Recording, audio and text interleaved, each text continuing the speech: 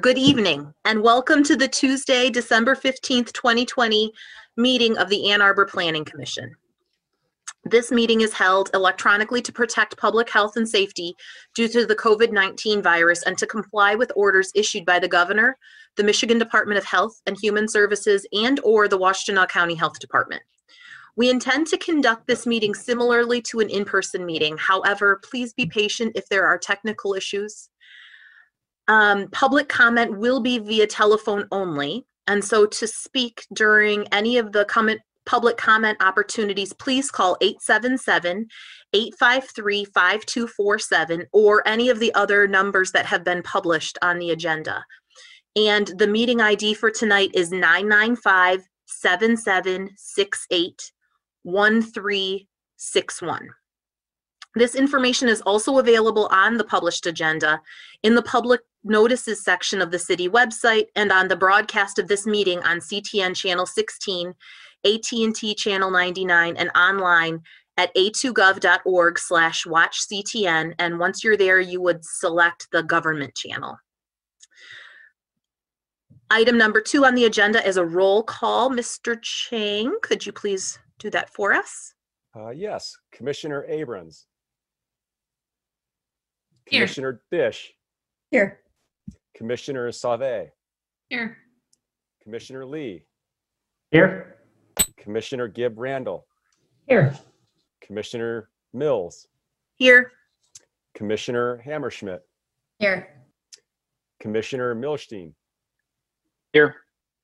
And Commissioner Clark. We have a quorum.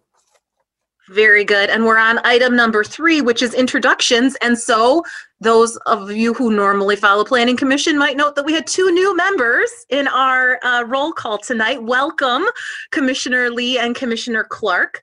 I'm wondering if you could please briefly introduce yourselves to us and to those who are following us on the broadcast of this. Commissioner Clark, can we start with you? Oh, you're muted. It's okay. Happens to the best of us. All right. Hi, thanks. So my name is Sadiera. I've worked in housing now or nonprofit development for about 10 years now. Housing has been my focus for majority of that. I have a degree from the New School in New York in urban policy analysis and management. And I'm of Eastern Michigan, and I guess I consider Ann Arbor my hometown. I grew up in Scioto Township right outside of town. I'm really excited to be here and contributing, and I'm looking forward to it. Well, welcome. We're glad to have you. Commissioner Lee? Yeah, sure. I've been in Ann Arbor since '97. I went to Bryant, Pattongill, Tappan, Pioneer, Michigan, undergrad and Michigan grad school. So I've been here for a little while. Right out of school, I worked on zoning analysis for the D1, D2 adjacency to R4C. I created renderings for that. And since then, I've worked at McKinley as a real estate analyst, portfolio manager, and I've been with Oxford now for about 5 years. So I'm glad to be here. I think I'm here to serve, listen, and hopefully contribute in a meaningful manner. So looking forward to it. Well, we're glad to have you, and it's really nice to be up to our full contingent of 9 again. Makes it a lot easier to make quorum. So, item number 4 on the agenda is approval of the agenda. So can I have a motion to approve the agenda, or to move it? Moved by Commissioner Milstein, seconded by Commissioner Hammerschmidt. Is there any discussion of the agenda as drafted? All in favor of the agenda as drafted, please raise your hand or say aye. Aye. Any opposed? I don't see any, so great, the motion carries. Item number 5 is the approval of minutes from the previous meeting. We actually have two sets of minutes, and I propose that we take them together. May I have a motion to approve the minutes of the November 17th and December 1st, 2020 meeting? Moved by Commissioner Dish, seconded by Commissioner Milstein. Is there any discussion of the minutes? Seeing none, all in favor of the minutes as drafted, please raise your hand or say aye. Aye. Aye. Any opposed? Okay, the motion carries. We'll move on. Item number 6 is reports from city administration, city council, planning manager, planning commission officers and committees, and written communications. There are some written communications that I'm sure you saw in the packet. Councilmember Dish, do you have any report for us? I do. I have a brief report, and I hope I'm not leaving anything out, but hopefully someone will correct me if I do. At the last meeting, council approved the Bright Dawn condo proposal and made an interesting modification in response to neighbor concerns about traffic cut-throughs. And so there will be the resurrection of a proposed gate that was in a previous iteration of this very long saga. And it will be temporarily installed where the connection was going to be at, I think was it Eli? Yeah, thank you. Even though you hear it said probably 50 times in the public comment. What the mind puts away.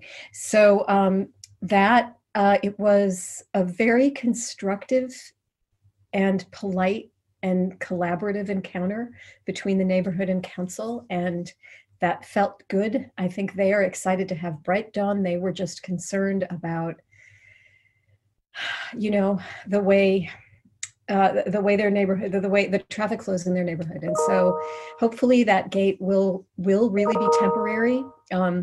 It is, of course, you can get through if you're an emergency vehicle, so no worries there. And then the other, I think the only other thing that's interesting to Planning Commission is that the sign ordinance did pass, and it was very amusing because the mayor had to read all of those numbers every single time he called on us to amend it. And so it tested his enunciation and elocution, and I think he passed, as did the sign ordinance. So if I'm forgetting anything, please chip in, anybody.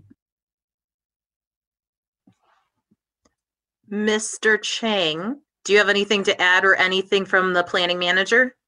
There was nothing to be added from the planning manager. All right, very good. Are there any other commissioner officers or committee liaisons that have anything to report? It's been quiet on the committee front, I guess. All right, then we can move to item number 7, which is the first opportunity for audience participation. This is an opportunity for persons to address the commission for up to 3 minutes about an issue that's not listed as a public hearing on the agenda. So the 3 public hearings that are on the agenda tonight are for the St. Francis proposal, the West Huron parking lot, and the Lewis Jewelers proposal. So now is not the time to talk about those, but for any other matters, including if you want to talk to us about the communications to council for site plans or for the C1A, C1AR, this is your opportunity to do that. You can please call 877-853-5247 and enter meeting ID 995-7768-1361. City staff will select on callers that have raised their hand digitally, calling on you by the last 3 digits of your telephone number. To raise your hand, you press *9 on your phone. You'll hear an automated announcement when you have been moved to speak. When speaking, please move yourself to a quiet area and mute any television or background sounds so that we can hear you clearly. You might also have to press *6 to unmute yourself. And at the beginning of your comments, please state your name and address for the record. So I see a couple callers on the line. If you'd like to speak about an item that's not a public hearing tonight, you can press *9 and raise your hand, and it looks like we have a taker.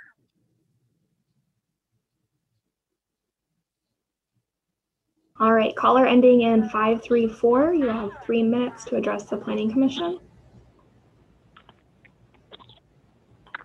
Good evening. My name is Tom Stallberg. I live at 1202 Travers Street in Lower Town, Ann Arbor. And I want to talk about the C1A and C1AR update. But I want to start welcoming the two new planning commissioners with a little review and background of the Lower Town issue itself, which is the reason we're here for the C1AR and C1A review. And I know there's only 3 planning commissioners left from 2017 when Lower Town was before you, and even those 3 didn't see a wealth of materials that have come out regarding this matter since then. For those who don't know, after it passed through Planning Commission, the Lower Town 1140 Broadway Morningside application, the neighborhood hired a top expert attorney, not to sue the city, but to educate council. Our attorney, Susan Friedlander, did the research, she did the homework, and we've been making all that information available to you. Hopefully you've been able to read my emails and the attachments. There's a 30-page letter from her from late, maybe November 2017. There's the actual lawsuit filing, which is full of a wealth of both factual information as well as claims. So my relationship to that is I am the official spokesperson. I'm a board member and spokesperson for the neighborhood association that did file the lawsuit after it was improperly approved. And why me? I was a developer. I developed subdivisions throughout Oakland County, going back almost 30 years now.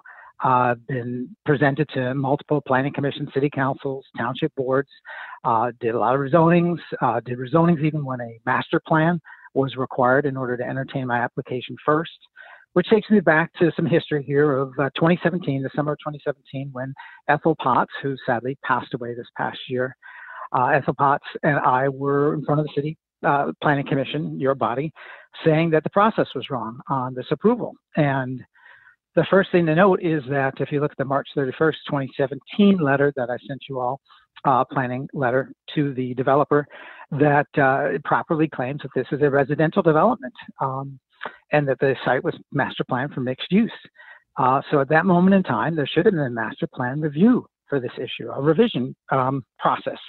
And if the community had decided we no longer wanted mixed use on the site, we wanted residential, then the proper way to do that would be to have that master plan revision. I don't think we would have ended up with that conclusion given the momentum towards TSD and mixed use. And then we'd be done. We wouldn't be here talking about this right now because the master plan would not have been changed for mixed use. The application would have had to be turned down because it's a residential application, not a mixed use application. And we wouldn't have this discussion about why C1A and C1AR were so badly improperly misused to get around our zoning ordinance. So where am I with C1A and C1AR? If they're going to be misused, just get rid of them. They haven't been used in 50 years, 20 years, respectively. They weren't missed, they aren't needed, Time, Mr. and they've Stolberg. only been misused. Thank you. Thank you. Thank you very much.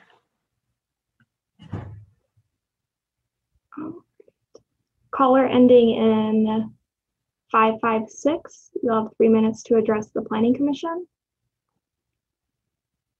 Hello, can you hear me? Yes. My name's Ralph McKee. I'm in the 5th Ward. I sent you an in-depth email today, which I'm betting you probably haven't gotten through yet because it has references to several other documents. So I'll try to hit the main points in my 3 minutes. I listened to and spoke at the recent Ordinance Review Committee meeting on the review of these districts and have reviewed the staff recommendations just submitted by Mr. Leonard. I'm not surprised, but I'm still very disappointed with that recommendation. It does not follow the direction given by council to analyze restriction or elimination of these districts, and it ignores the public input provided at that meeting. Instead, the recommendation supports a vague expansion of use of those districts. The recommendation doesn't address properly, 1, the original intent of those districts, 2, the problematic and arguably illegal use in Lower Town and Garnett developments, which resulted in community pushback, a lawsuit, and the council directive that brought us here today. 3, their use allows developers to avoid including affordable units or paying into the affordable fund. 4, the difficulties inherent in having a district with no boundaries. And 5, usurping the master plan process.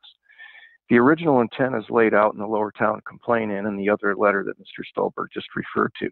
It was to complement campus business districts, not campuses. That's an essential point. Next, expanding their use can expose numerous neighborhoods to high rises next door with no standards for approval and without getting a single dollar for affordable housing, which would otherwise likely be required under other zoning approval routes. Therefore, in my view, it's intellectually dishonest to advocate for use of these districts and at the same time claim to be for affordable housing. Those are inconsistent. Next, the Lower Town approval is maybe the worst zoning decision in recent history. It cost us almost $9 million in affordable housing dollars. The complaint is essential reading. You just can't have a coherent discussion of this issue without reading that. Two main points. The approval process completely ignored applicable law and the master plan. The original planning report said the project was inconsistent with the master plan because one, it was too dense, and two, it wasn't mixed use. Somehow, Mr. Leonard managed to do a complete about-face on that issue without explaining why, ever, recommended approval and got it passed. We shouldn't allow this to happen again. Next, I'm amazed that the affordable housing advocates in town haven't picked up on this issue. Every single use of this district, or these two districts, would otherwise likely fall into a category that you're working on right now, the PPMs, or maybe into a PUD. All of those would get us affordable housing dollars. So every single time that a development like Lower Town is approved, it costs us affordable housing dollars. That's really, really important and needs to be focused on, and I haven't heard any affordable housing advocates pick up on that. So that's the gist of what my email says. I would hope that you get a chance to read it and assimilate it. You need to read those other documents. There's a lot of detail, but it's essential. Thank you. Thank you very much. And we did receive that in a packet. The communication was passed along before the meeting, so thank you very much for that. If there's anyone else on the line who wishes to address Planning Commission on any item that's not listed for a public hearing, this is your chance. You can press *9 to digitally raise your hand.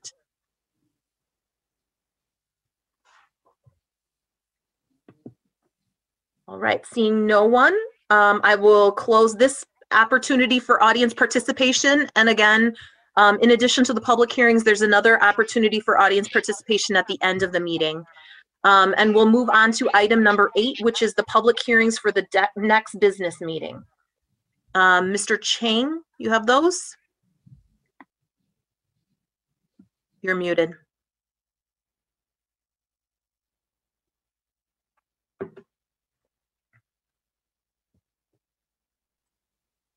Never fails. Okay, we have quite a few. The first one is for the fiscal year 2022-2027 capital improvements plan. This is a plan for city capital investments to be undertaken over the next 6 years. This plan describes projects that address needs for municipal and park facilities, transportation improvements, and utility infrastructure, along with proposed costs and scheduling. Upon adoption by the City Planning Commission, the CIP becomes a supporting document for the city's master plan. The CIP is also used as the source document for the city's capital budget planning. Next, we have the Ruthven Nature Area Addition rezoning, 3301 Geddes Road, rezoning an 8.48 acre addition to Ruthven Nature Area from R1A, which is single family dwelling district, to PL Public Land District. This addition was purchased and approved by City Council on April 15th, 2019. Next, we have the Oakwoods Nature Area Addition rezoning, 3382 Nixon Road, rezoning a 6.58 acre addition to Oakwoods Nature Area from R4A, which is multifamily dwelling district, to PL Public Land District. This addition was acquired and approved by the City Council on April 6, 2020. And then finally, we have amendments to permitted uses in the C2B and C3 zoning districts. A proposed amendment to Chapter 55, the Unified Development Code, Section 5.15, Table 5.15-1, Primary Use Table, to eliminate warehousing and indoor storage as a primary use in the C2B and C3 districts. Thank you very much. And just to be clear for all of us, that those many items are going to be at the January 5th, 2021 meeting. So we'll see you next in the new year. All right. The next item, or now we're on to section 9 within the agenda, which is regular business. I need to recuse myself from item number 9A, the St. Francis of Assisi petition, since I am a parishioner and donor to the project. So Commissioner Gibrandel has agreed to step in, and I will be demoted, and you'll see me once you're all done discussing. All righty, thank you, Chair Mills. This is the St. Francis of Assisi, which is on 2150 Fries Avenue petition, which is a proposal to construct a 2-story, 14,500 square foot parish addition on this 10.6 acre site zoned R1B, single family residential, in which church uses and expansions require special exemption use approval in a residential district. A landscape modification from installing the required parking lot by retention is also requested. We will start with a petitioner presentation for up to 10 minutes, and Mr. Chang will provide any staff comments, and then we'll have the public hearing before our commission discussion.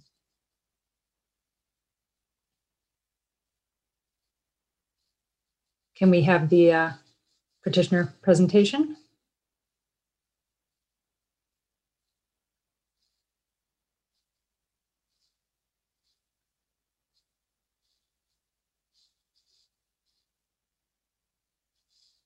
I think you promoted the wrong architect.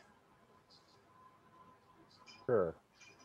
Yes, I believe Mr. Kerr is for the ladder, He's for the the ladder next. project. Correct. Chris, Jane, do you know who, what's the correct? Yes, it's going to be either Dan or Brian. We have, Thanks, Rob. Good to see you guys. Yeah, we'll see you in a little bit.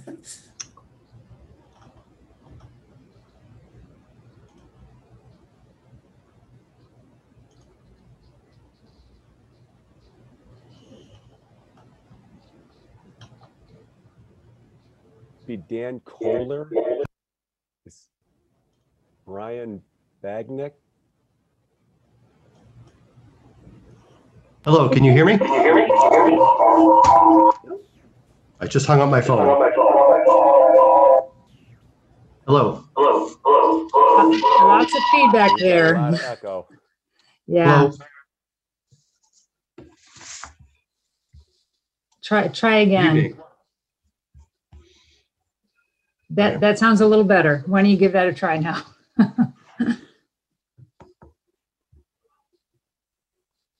Any luck? Oh, Sounds good. much better.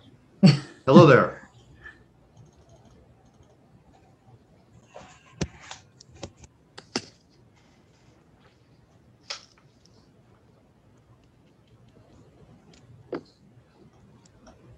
Any luck there? Hello. yep, We can hear you. Can you We're hear ready. us?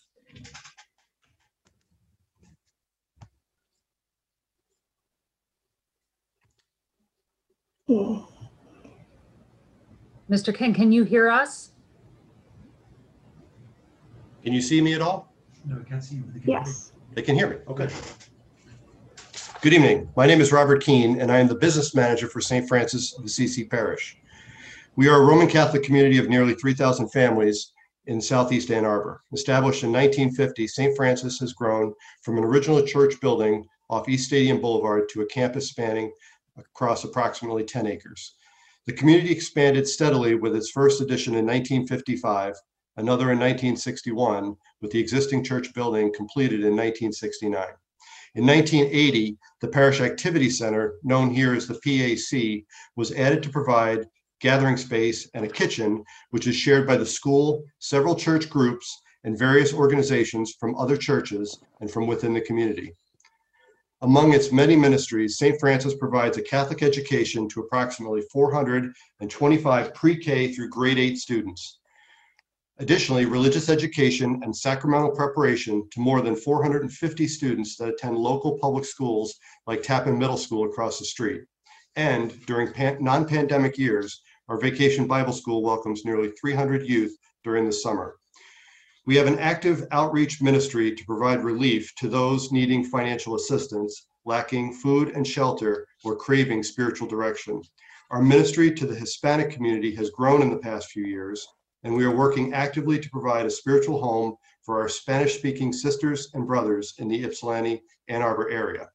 The parishioners of St. Francis have provided general financial and material support regionally in Washtenaw County and throughout the Catholic Diocese of Lansing, as well as around the globe to missions in Katapuram, India, and Kakamega, Kenya. Even with the PAC being in use for the past 40 years, the growth in our community has caused us to be without ample space on a regular basis.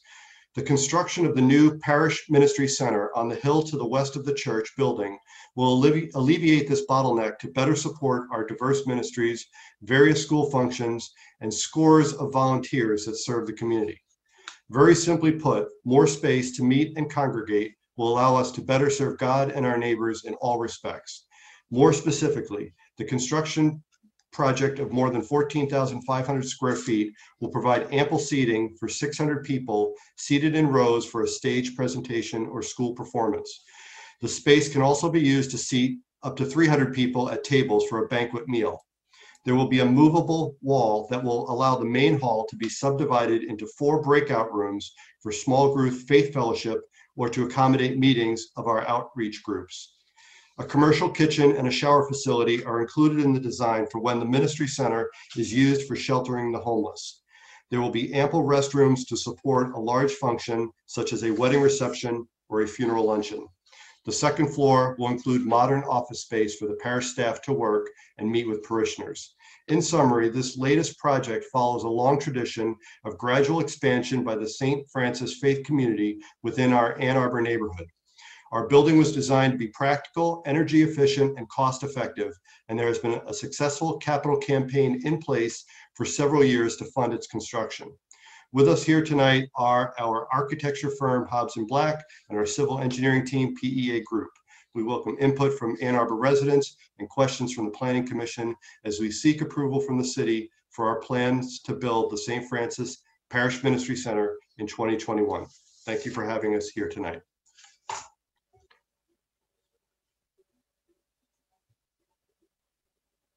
Anybody else to present on your team, or shall we move on to the staff report?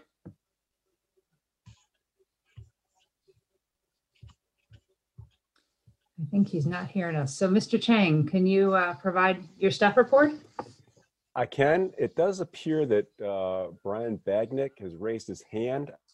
Ah, I believe he might be making the site plan presentation. got it. I'm not seeing the audio indication next to his Zoom name. So I'm wondering if he's having an audio, unable to have audio also.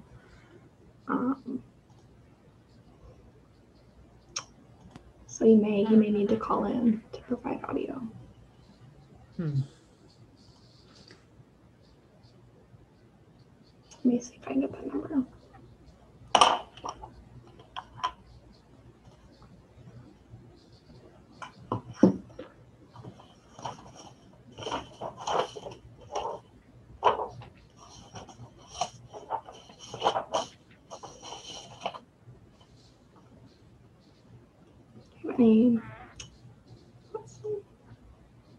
And I'm happy to start the presentation if that's acceptable, just to, while we don't have dead air. And if he happens to chime in, by all means, he can take over at that point. That sounds good. Why don't we do that? And perhaps if they're not getting audio from us, that he can have a chance just to call in. Okay. So I'm Chris Chang, the city planner on this project. For those of you not familiar with St. Francis of Assisi, it's located off of Stadium Boulevard, just west of St. Francis and north of Winchell Ave. It does have access off of all 3 streets. And in fact, there's actually another access point from the neighborhood to the west. They are proposing a 14,500 square foot addition onto the site, and that's colored in the orange that you can see, that the arrow that I've got on there. It'll be 2 stories. We will see what it looks like with the elevations. It does meet the minimum parking standards. It's required to have, I think, 800, a little over 800, and it's got 880 somewhere in there with that amount of parking spaces. So what they're requesting is a special exception use, since this is zoned R1B single family. So any type of church and school use requires special exception use approval by the Planning Commission. Other items that will need to be addressed, it will need a variance from the Zoning Board of Appeals, and that is for street trees along West Stadium Boulevard. I'll kind of put my arrow over it. It's very, very narrow between the sidewalk and the public right-of-way. So they don't have room to plant trees there, but they have proposed trees on private property. So it'll need approval by the Zoning Board of Appeals. They are proposing to meet the street trees that are along St. Francis and along Winchell Avenue. So they will meet the street trees along those two streets. They're also requesting a landscape modification. That's for the bioretention. It is supported by our landscaper, our forester, because they're outside of the grading limits and it's a previously approved site plan. They're not going to touch these parking lots, the large parking lots. Let's see if we've got what other slides they have. I'm going to start moving through some Chris? of them. Oh, yes. Can you hear me now? Yes. Yes, we can hear you. Sorry, I apologize. A little technical problem here on our end. Thank you for filling in. I think you described very much what we're proposing to do. If I could just kind of walk through the plans real quickly, hopefully won't take very long. If we can start on the east side in the light blue color, that's the existing school, the K-8 school. What Rob Keene had mentioned, the activity center that they currently have, if you look at the kind of toward the left of that blue area, you'll see that, yeah, right where Chris has his cursor right now, that's the existing activity center. It's kind of a multi-use space. It's a cafeteria for the school. It's also the music room for the school. They've got cabinets for the instruments around the sides of the room. That's the space that they're really trying to supplement with this ministry center. So it's not like we're adding any people to the school. We're not adding any people to the church. What we're really trying to do is create a space that's more functional for the adults to use, a space that's more readily available for meetings, funeral dinners, lunches, wedding receptions, and the other things that go on in the facility. So if we, and what Chris was saying, showing the parking lot, there's a gray stripe that runs through the parking lot. One of the things that the engineering division had asked us to do was to loop the existing 8-inch water main. The site has a 6-inch water main loop right now, so the only real paving work we're doing is we're tearing up the existing asphalt to put in that new water main and then patching the asphalt. Again, the ministry center doesn't require any additional parking. The parking is based on the church. The church seats about 850 people, so roughly about 283, 284 parking spaces. Okay, first floor plan, Chris.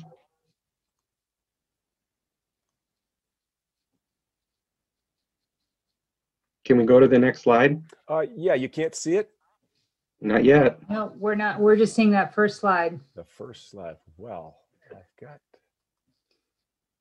We're having all kinds of technical issues. Yeah, I can see it from at home, but it's a new share.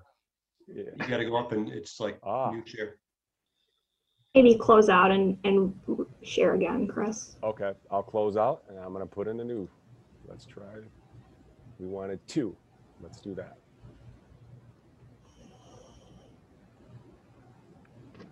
There we go.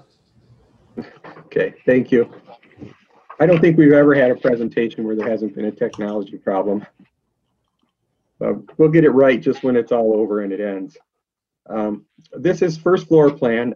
As Rob had mentioned earlier, this is kind of tucked into the hill, so it's a 1.5-story building. What you're seeing on the south portion of this is the kitchen and the storage rooms, the toilet rooms, the mechanical rooms, the things that don't necessarily need daylight that are tucked into the side of the hill below grade. And then what you're seeing on the north side is this kind of this multi-purpose ministry center. The light walls that go through the space are operable walls that are intended to subdivide it into different size rooms for different types of meetings and different conferences and activities that may occur.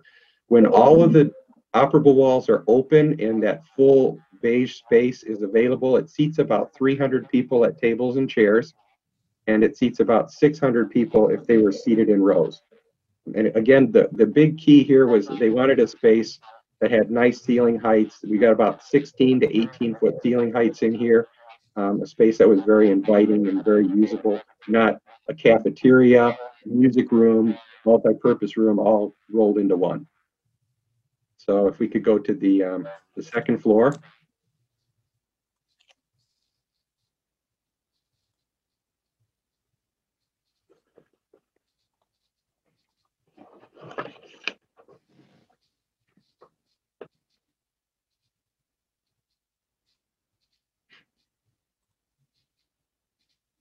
Still don't have anything on the Still screen not yet. there, huh? Yeah. I'm Not looking yet. at it quite clearly right now. Let's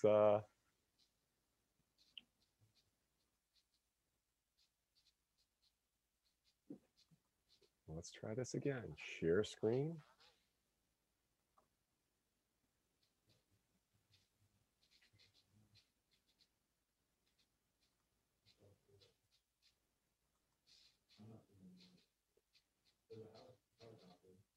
Let's see here. Almost. Wow. Let's see here. Why is this? It says your screen sharing is paused. Is that something I hit? I think so. Okay, let's try this again then. It's paused. Let's try this again.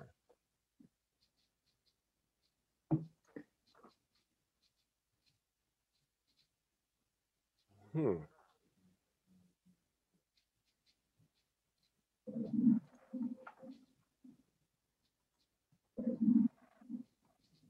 give it a screen share.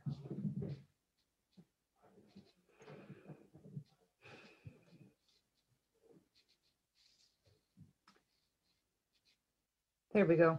That's Okay, the we got something. that's the roof plan. That's the roof. Okay, Oh. let's go to the roof. Yeah. Let me see if I can get on the second floor then.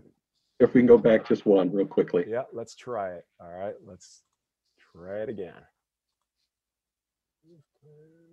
Second, first.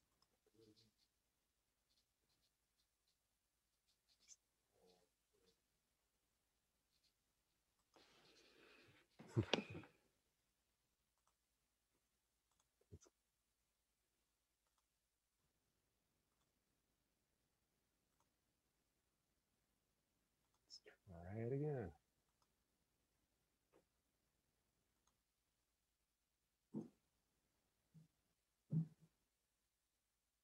Well,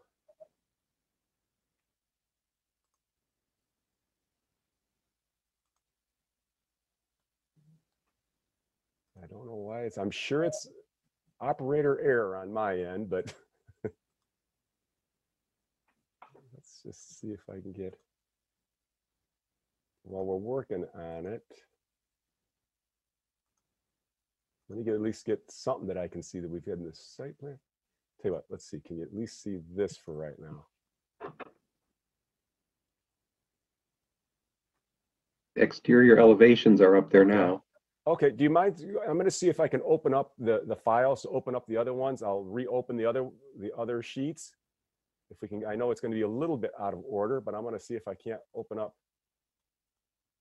Okay. See if I can open up the second page.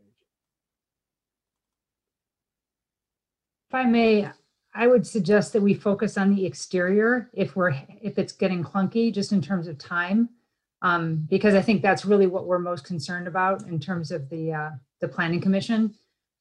So the exterior elevations or any other site issues, I think that's really what we're going to be discussing tonight. So Sure, if you could just sure. verbally describe what's happening in the second floor, I think that'd be helpful, but I don't think it's critical for us to see the floor plans of the second floor. Yeah, okay, that's fine. The second floor is basically the offices. There are some parish offices right now that are attached to the school, and we would like to do is move those offices up to the second floor. They were put into the original building, was like the convent for the nuns for the school, so it was more of a residential structure, and they're makeshift offices. So we would like to create new offices, make them fully accessible, make them acoustically appropriate, make them more functional, all on one level, all on the second floor. And again, because this is tucked into the side of the hill, they would all be accessible from grade on the upper level. And there's a few parking spaces off to the south side to accommodate the people that would work in the offices. Chris had the elevations up there just a second ago. And we've lost them again. But yeah, hold on 1 second. Let's get that up there. You can't see them yet? Not yet. All right, let's try it again. I can see them at home, unfortunately, but those of you at home can't. Let's try this. You could try to share your entire screen instead of just picking documents, maybe, and then as you sort of flip through it, we should be able to see, because it seems like Yeah, you keep stopping sharing. Yeah, it may be. We won't judge you if your desktop is messy. Well, no, you know what? Just guide me through that, Commissioner Hammerschmidt. I'm looking at the elevations, but unfortunately you're not, and I have it up there. You have to share your screen again. Yeah. Because it looks like it stopped. So if you just click share screen and then click the top share left. your entire, what does it say? Like it's the top left choice. The top left choice in that grid will be to share everything. I don't have a top left. I've got the share screen at the bottom, and that's what I'm hitting is share screen. Right. Then what does it bring up? So it's like a menu I'm of going to try to share things my screen, Chris. I think I found them. Did you? Great. I think so. Do you see? I do. Okay. Site plan we got. Can you toggle through it to show? There you go. Yep. There we go. Thank you, Kristen. Thank you. Next one was the offices. If you could go one more. Yeah, that was the offices. You can see shaded in there in yellow. What you're seeing to the north is just the ceiling plan of the Parish Center. Okay, and the next one.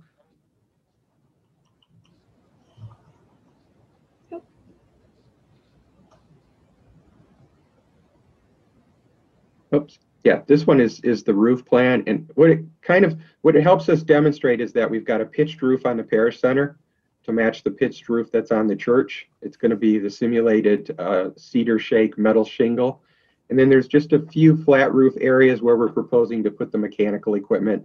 Most of that will be concealed by this pitched roof. So if we go to the next one, the elevation sheet. The elevation at the very top, that's the north elevation. That'll be the most prominent elevation off Stadium Boulevard. We've only colored in the new portion on the right. On the left is the existing portion. The church being a little bit taller than the parish hall because the church is more prominent, more important on the site. The west elevation will be an elevation that's less obvious than the north, but still able to see from Stadium. If you were traveling east on Stadium or west on Stadium, you would see this west elevation. And then the elevation at the bottom is the one that's tucked into the side of the hill. And this would be the entrance to the offices, parish offices up at the top of the hill. So next sheet. This is just a conceptual rendering that our design department put together to show how it would look if you were coming on Stadium going from the west to the east. You would see the parish center first and then the church in the background. Again, the church taller, more prominent element, but the parish center takes all the design cues from the church. We use the same brick, we use the same metal roofing, we use the same colors, we use the same style windows, the same entrances with the little peaked roof. The idea was to keep it very traditional and make it feel like it was part of the campus, like it belongs there, like it was always planned to be there.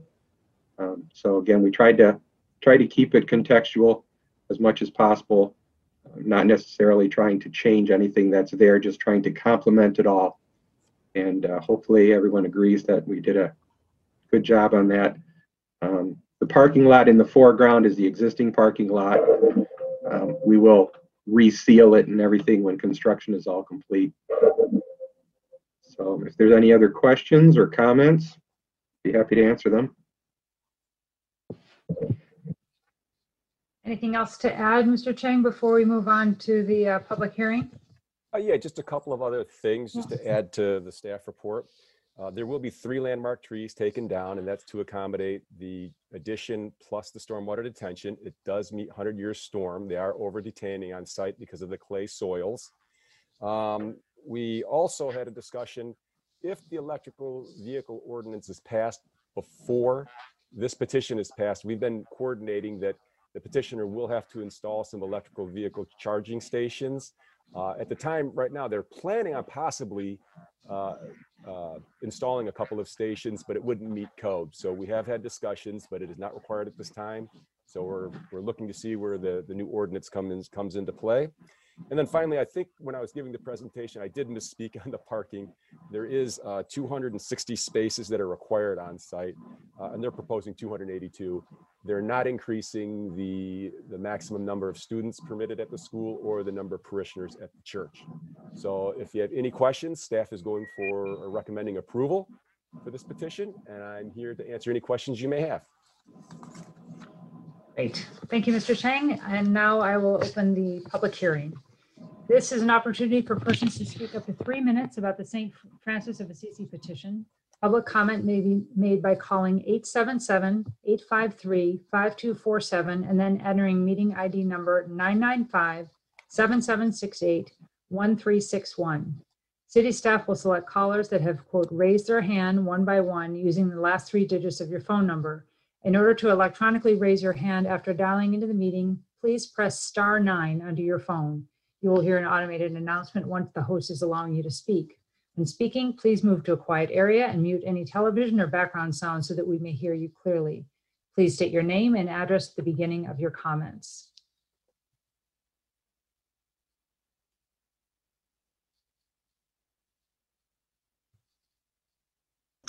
No callers have indicated. Okay, why don't we give it a little bit of time?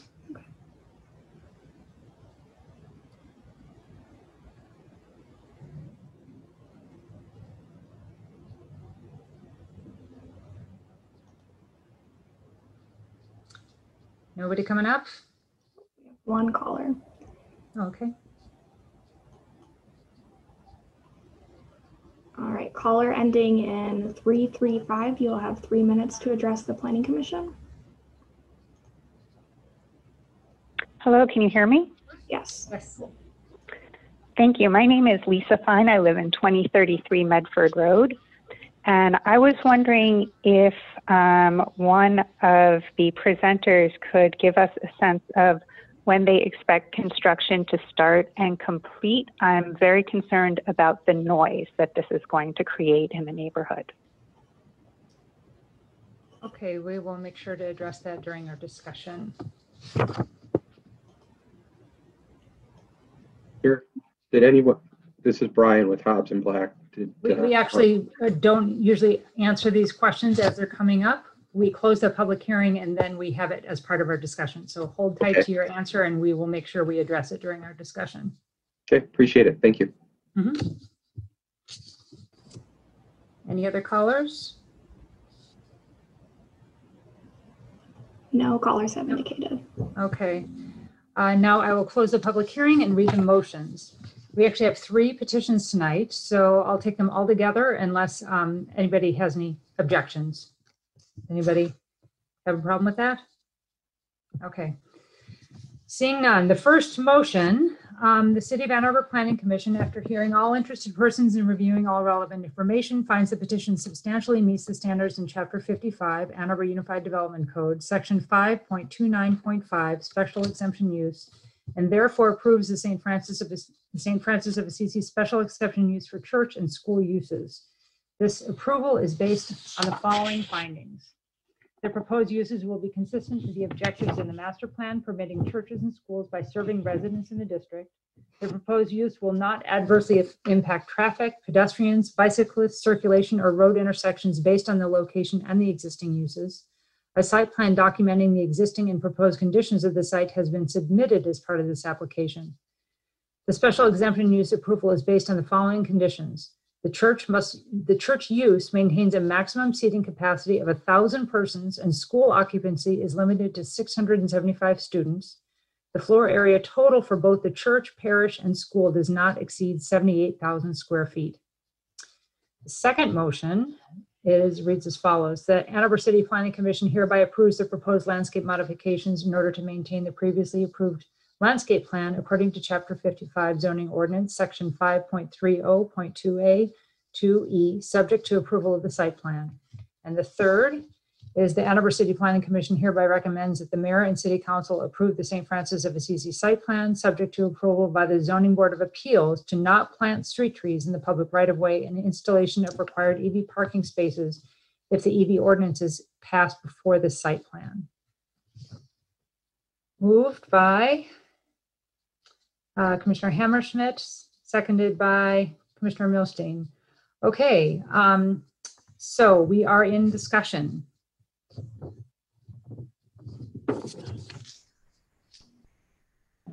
This is Brian. Go ahead, Commissioner Lee. Oh, sure. When do we expect construction to start and how long will this take? Can we hear from the petitioner for that? This is Brian with Hobbs and Black. Did you want me to try to answer that? Please, yes, that would be great. Okay, we're expecting to go out for bids here in January, and then construction would start probably late spring, early summer, best case scenario. Obviously, everything's dependent on fundraising and making sure that we get diocese approval. But that would be our goal, would be to start in the late summer. We would probably take 14 to 16 months for construction to be completed then. What level of decibel noises can neighbors in Tappan Middle School expect from the construction? You know, I can't give you actual decibel levels, but we would restrict construction to, you know, hours of 7 a.m. to 4 p.m. We wouldn't necessarily have to do anything at night or on weekends. We'd like to keep it, you know, during weekdays. There'll be the usual, you know, trucks backing up with the beeping sound, which is usually the most annoying thing. And we'll try to make sure that we do those again between 7 a.m. and 4 p.m.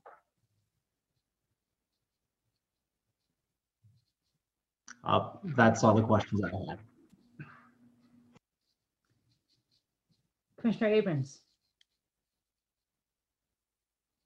Hi, I noticed in the staff report there was a mention of neighborhood participation meeting and a note that says that you have not heard any feedback from residents regarding the proposal. Sorry, I'm just scrolling quickly to make sure that I don't misstate the date. And I believe the postcard that's attached to the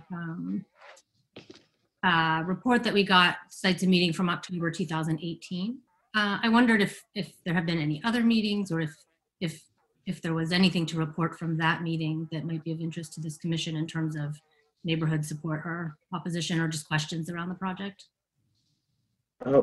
We had a couple of meetings. Again, yeah, they were a couple years ago because the project started in 2016, and it's been an effort to try to get everything planned and pulled together and organized. And there were a couple neighborhood meetings. I think one was in September and one was in October. There were a handful of people that showed up. Mostly the questions revolved around, are you going to have a stage? Are you going to be able to do presentations for the kids? There weren't really any objections or anything outside of that. It was mostly, you know, what's going to be the function of the space? How are you going to utilize it? Okay, thank you. That was my only question for now. Thanks. Okay. Commissioner Hammerschmidt. Thank you.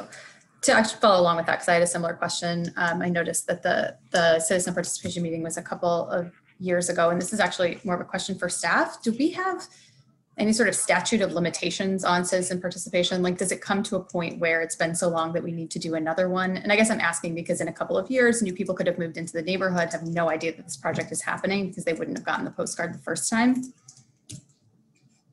Yeah, there were actual minutes that I requested from the petitioner. After reading them, I didn't think they were going to be that helpful, so I just included the postcard. So that may fall on me a little bit, and I'm happy to share. If you go into eTrack, you can see the minutes, but as the petitioner was indicating, there really wasn't too much feedback or anything of concern. So I kind of left those out and just wanted to document when the meeting was.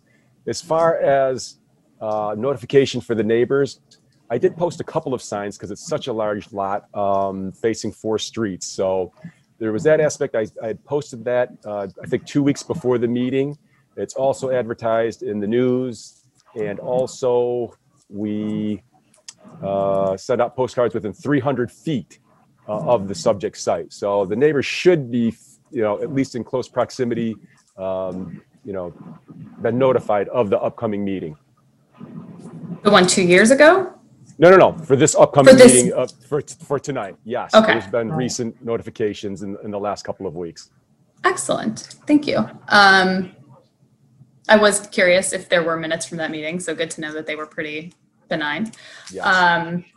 My only other, I guess this is not really a question, it's more of a comment based on the construction noise. I'm wondering if during the construction process, and this might be standard practice, but you might be able to put up a sign or something with contact information in case things get noisy or neighbors, this is happening adjacent to a residential area, just in case there are issues or concerns that the neighbors have, that they might be able to, call somebody that could help them deal with whatever noise issues out of the ordinary might be happening. And I think especially we have no idea where people are going to be working next year. We could all still be working from home, so I can understand why there might be some concern about noise during the day. So that's a request to the petitioner, if you could look into some sort of signage with contact information during the construction period. Yeah, this is Brian with Hobbs and Black again. Typically what we would do is when we award the contract, we would have a neighborhood meeting with the contractor there and the contractor's field superintendent, who's there every day. We would give that contact information out so that person could be reached. And they typically do get a phone call every now and then. There might be, a little bit noise. There might be a little dirt and dust in the road that needs to be cleaned up. So that's what we like to do, is have our kickoff meeting, invite the neighbors and say, here's the person that's going to be out here. Here's where the trailer's going to be. Here's where the fence is going to be. One of the nice things about this project is all of the construction access will be off Stadium Boulevard. So there won't be any cars or vehicles or anything driving through any of the neighborhoods. They'll come right in off Stadium where that existing parking lot is, and they'll use that for their staging area. Great.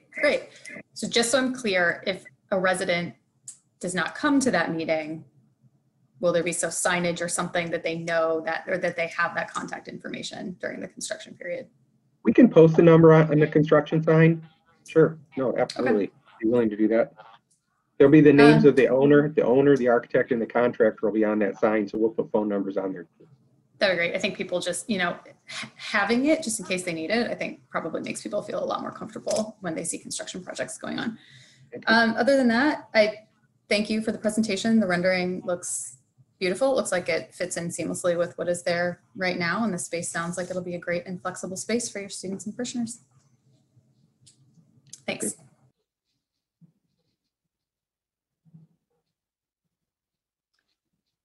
Any other commissioners? Commissioner Lee. Yeah, and I'm sorry, it's just because I'm new to this, so please excuse me if anything seems out of ordinary. Has there been any coordination with Tappan Middle School? The only reason I ask is I just, ages ago, I used to be there, and the tennis courts and the basketball court kind of face stadium.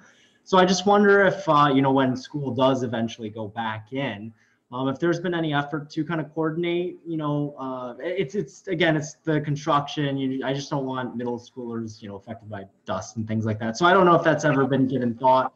That's just a comment I have, just thinking about, I guess it's a little further down the road, but just the thought, has there been any contact with the middle school just to let them know, hey, this is happening and we could probably coordinate?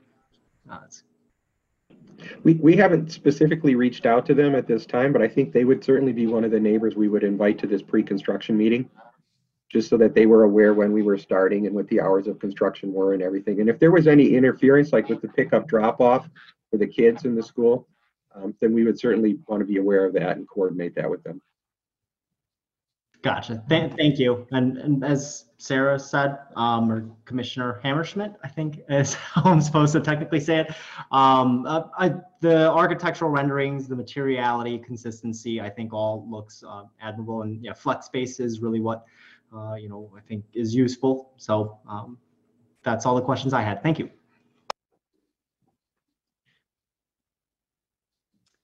Any other commissioners? I have a question actually, and this is for staff.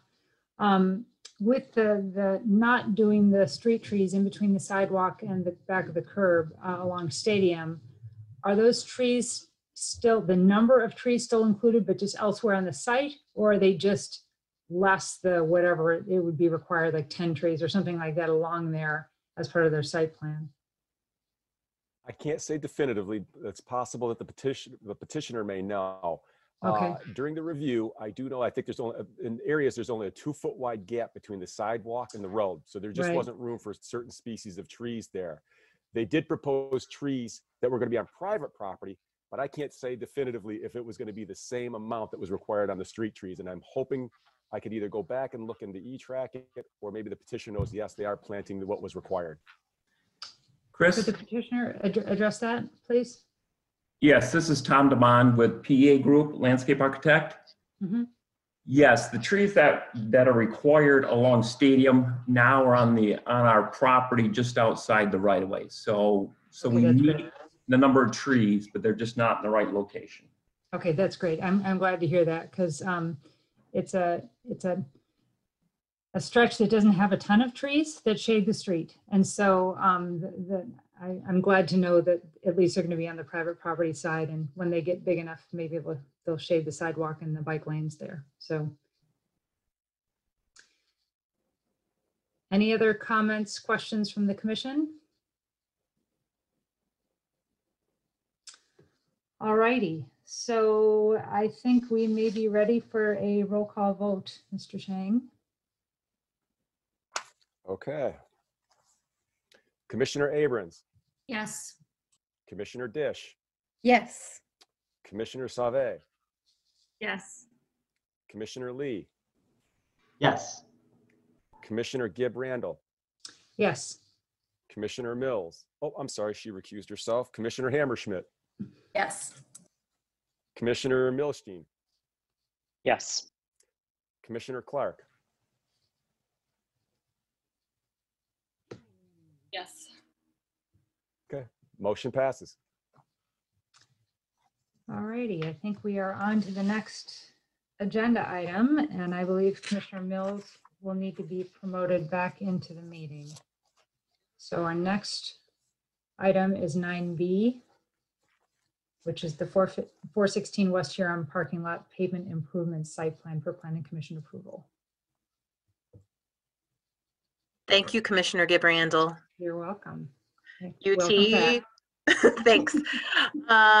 You teed up the title of what's coming, and while people move around, while the development team comes in and out, I'll read what it's all about. So this is a proposal to reconstruct an existing parking lot, adding stormwater controls and landscaping subject to restrictions due to the Allens Creek drain easement.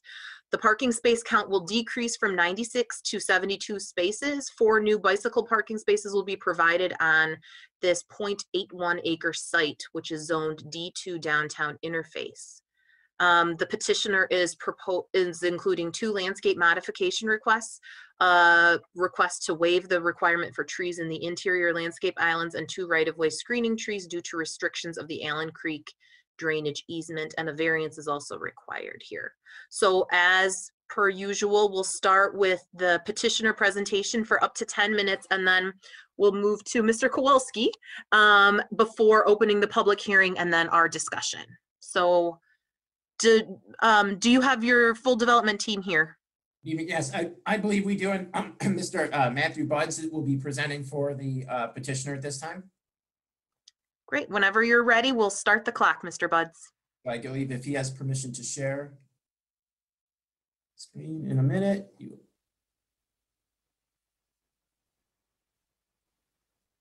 We can see it. All right. Good evening. Can you hear me? We can. Yes, we can. Good evening, commissioners and staff. My name is Matthew Buds. I'm an attorney with Moore Buds Law, and I am working with the property ownership team. Also on the call is Hugo Cerrone from SME, who's been providing the engineering for this particular project. What we have is a set of parking lot improvements, and to give you just a bit of the oversight, that's the property, if you'll recognize it, on West Huron, just west of the railroad tracks, just west of downtown, I guess is the best way I would describe that. And that's a view of the exterior of the property. We are talking only about parking lot improvements essentially at this location. That will show you the area of work just again west of the old Ann Arbor Railway and on the north side of Huron Street. The current situation inside that property is a somewhat deteriorating asphalt parking lot on the southern half, I'll call it approximately, of the property. The northern half has on the picture to the right, the gravel parking lot, and that stretches towards the rear of the property, which is to the north. The overall goal here is to rehabilitate and repair, resurface the existing asphalt parking lot and to remove all of the gravel and replace that then with a contiguous asphalt parking lot stretching to the north of that. The overall goals for the project are to improve the quality for tenants, customers, and the community. Again, describe the overall. There have been a number of, I'll say, hurdles to jump in and obstacles that we had to deal with based on the nature of this property. If you reviewed the plans, you'll see that the Allen Creek easement, which is a county drain easement, runs pretty much right down the heart of the parking lot property here, which makes it very difficult to, well, I'll say do much construction and certainly to plant any significant trees or anything like that. And therefore we had the, I'll say, dual challenges of adding parking islands, but then also not really being able to, due to our obligations with the county drain, be able to plant inside those. And so that's the request for the landscape modification. We will also need to proceed with the zoning board for variance from the street trees because pretty much the only location where those could be placed also within that Allen Creek drain easement. So those are some of the challenges that we were dealing with there. Have a quick snapshot of the overview of those plans so that you can see, again, adding the landscape islands. The other part that I think will be good for both the community and the property is the addition of the green space that is along the eastern stretch of that property. Right now, if you see the pink hashed line, that's a retaining wall for the railroad that is right in that area. And the parking currently goes right up to that wall, which is, I'll say, been deemed sort of an undesirable condition that we'd like to remove. There is the addition of green space, sort of bio area along that area, and then the addition of the angled parking spots all in that general vicinity. There's also going to be compliance with as many of the requirements as we could without having to be within the drain easement as far as conflicting land use buffer, addition of plantings inside the interior of the property. And so overall, it's our view that the improvements that are provided here will be better for the tenants, the clients, and the community. We're also removing impervious surface, so actually reducing that down and eliminating gravel parking, which I'll say I believe city staff and myself believe it will be an improvement to the community and the property. Also increase and bring the parking lot into more compliance with the city's standards, and overall increasing the landscaped area and the green space. I think one thing that's important to note is presently there are 96 parking spaces in this parking lot, and due to the improvements and the necessity of complying with some of the obligations, that's reducing down to 75, but we think will be an overall improvement to the project as a whole. And with that, I won't take up any other time with presentation. If there are any questions, I'm happy to answer them, but hopefully that's a brief and succinct overview as to where we stand. Very succinct. Thank you very much. Mr. Kowalski, anything to add? Sure. I would just like to I'll highlight a couple of items really at this time. As Mr. Buds had mentioned, the couple items I wanted to bring your attention regarding the variance request and the landscape modifications. There was actually 2 landscape modifications that are being requested. One is for the modification to allow landscape islands, interior landscape islands, to be planted without the required trees. We do have, I'm sure this is a question that will come up, probably maybe by Commissioner Gibrandl. We do have the amount of required landscape islands are provided in there. However, the trees are not provided. And they are also providing vegetation in those islands as far as like shrubs. The most that the Water Resources Commissioner would allow them to plant. So that is regarding the one modification for the landscape islands to not have trees. The other landscape modification request is for the right-of-way buffer. As you probably know, there's a buffer that's required between the parking lot and the right-of-way.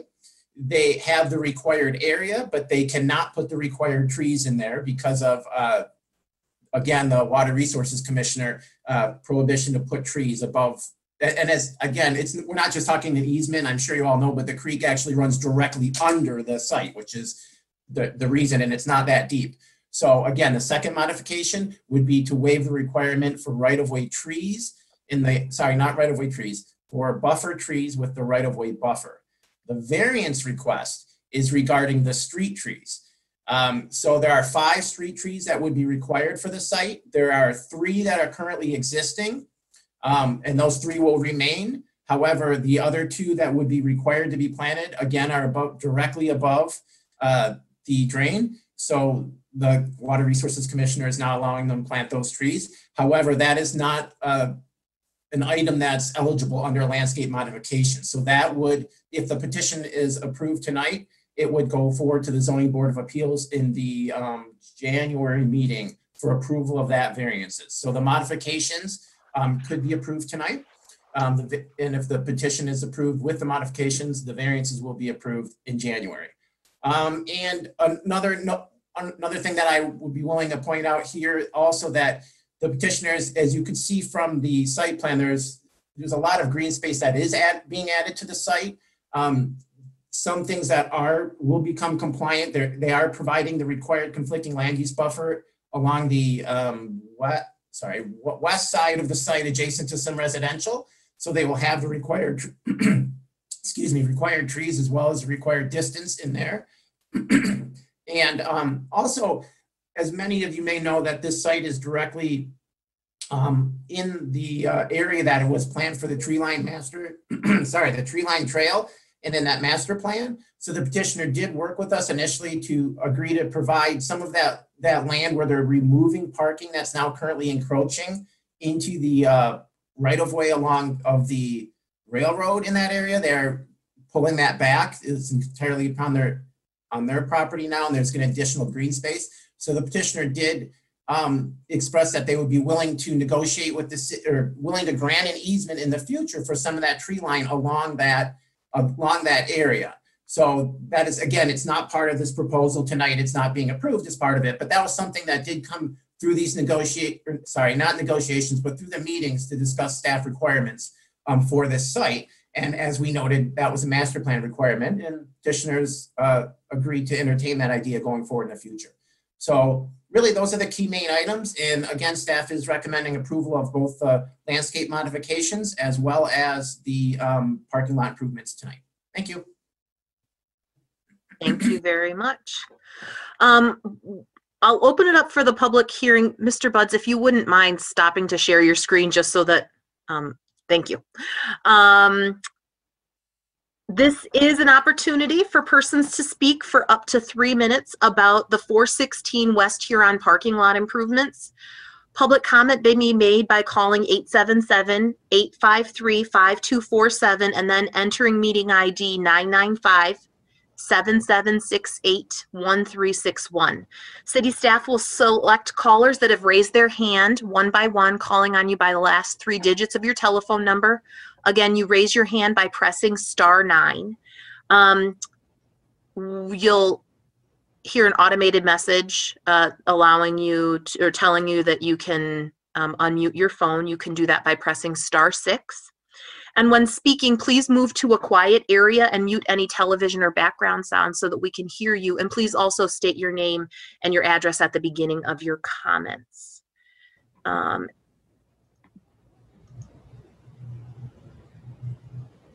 It doesn't look like we have any callers. We'll give it a minute because there may be a TV delay. So in case people do want to call in.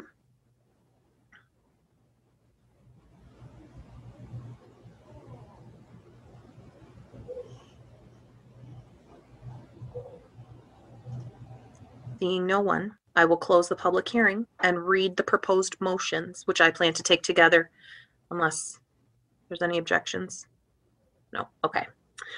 They are, the Ann Arbor City Planning Commission approves the 416 West Huron parking lot site plan conditioned upon a variance being granted by the Zoning Board of Appeals for 2 street trees.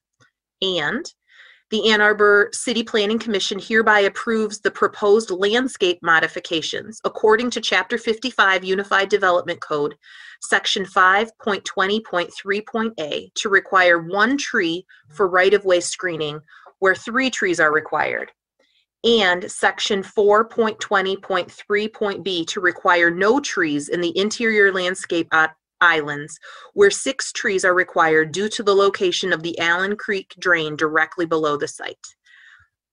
Moved by Commissioner Sauvé, seconded by Commissioner Dish. We are in discussion. Commissioner Gibrandel. Is there any way that somebody could share the plan so that we could, I'd like to get a better sense of where exactly the easement is and isn't in relation to the property, just so I can get my head around it. There we go. I think, yep, Matthew Buds, I believe is, there we go. Now, does this show your landscape plan on it too? If you could go to the sheet that shows where your landscape plan is, there you go. That would be helpful. And if you could just zoom in a bit. Yep. That's great. Okay. So could you just let us know, is it that it's this dashed area in the middle that we're talking about the easement, correct? So the dashed area, correct. I don't think you guys can't see my mouse moving, but the dashed area, as you can see there, it's outlined. It says approximate location of the Allen's Creek drains easement. That is the location. What we don't know exactly is where that creek is kind of exactly underneath there. Yeah, right. But I mean, they have a really good idea. So, but that's the whole easement. As you can see, it cuts through the entire site. I mean, kind of any place that's not building. And as a matter of fact, towards the back, there is a building located on it. So, right. It's an issue for any redevelopment of the site is kind of locked by this as well. Right, so. Right. Okay. And could you scroll down just a bit so we can see its interface with Huron as well? Okay. So, in terms of street trees, I'm just trying to get a sense of this, the building to remain the 416 West Huron. Does that have existing street trees in front of it? Is that what I'm seeing there with Yes. the green, or are those proposed? Yes, if you can see, those are there's 3 kind of, if you can see the circles just Yep. south of the existing building, those 3 street trees are there. And then kind of if you move over a little bit, there's that landscape island that doesn't have one. And then adjacent to it, there's a little area that also doesn't have one. Okay. Yeah, I was just wondering if there was any kind of room on a different part of the site, but it looks like they already have street trees kind of placed in those areas already. And I did misspeak slightly regarding the trees for the right-of-way buffer. There is 1 tree in the bottom corner there that does count for the right-of-way buffer trees. And again, they are planning to require shrubs and lower plants that are required for the right-of-way buffer, just not the trees. Yeah. Okay, alrighty. I just wanted to get a visual on it a little in a more clear way. So this lets me know, I think, what's going about the limitations that they have, and there's just not a lot of room. I was hoping that there might be places to kind of place these trees in other spots, but really everything looks pretty filled up. Yes, we did with our landscape staff reviewer. We did she did also look at that, and we went back and forth about trying to literally but between buildings or their leads to buildings or mains, as you can see, there just isn't.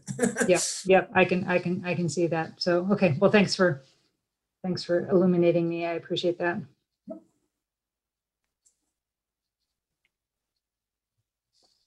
Commissioner Gibrandel, do you have anything else? No, that was really, I was just trying to see if there were really any other opportunities for where to place something, because it is just such a, as Commissioner Mills knows, we're both kind of neighbors to this site, not too far. So we walk by here a lot. And it's a lot of hardscape. It really is. So any way to green it, and I'm glad that it's tightening and getting more efficient, so that there are some leftover green spaces, and that they're planting what they can, essentially. Just looking to see if there are any opportunities, but it looks like they've maxed out what they can. So. Other questions or comments from commissioners? Commissioner Abrams. I wondered if you knew when those street trees were planted, because when I look on Google Street View, the image is July 2019, and there are no trees there. I just want to make sure maybe there are very new little saplings, which is fine. Just want to make sure they are there. I believe, well, from my landscaper said they were existing, and they just redid that street remember, and I think they've gone through and completed the tree plantings. And when I went out there, I was pretty sure they were out there too, but maybe one of our commissioners that walks by the site, because I did double check when I posted it. So I think they put them in after they redid that street last summer. Well, maybe, and I think they actually had to replace a bunch of them. Yeah, that makes sense. This fall. Maybe if we discover that they're not there between now and the city council, or if this moves forward, we can insert an amendment. But no, so that's fine. I just want to make sure they're there. Thank you. Commissioner Milstein. Commissioner Abrams, I'm looking at the Washtenaw County GIS, which just updated, and I can sort of see 3 little things coming out of the ground there. So I am pretty sure there's something there. More reliable than Google Street View. Thanks.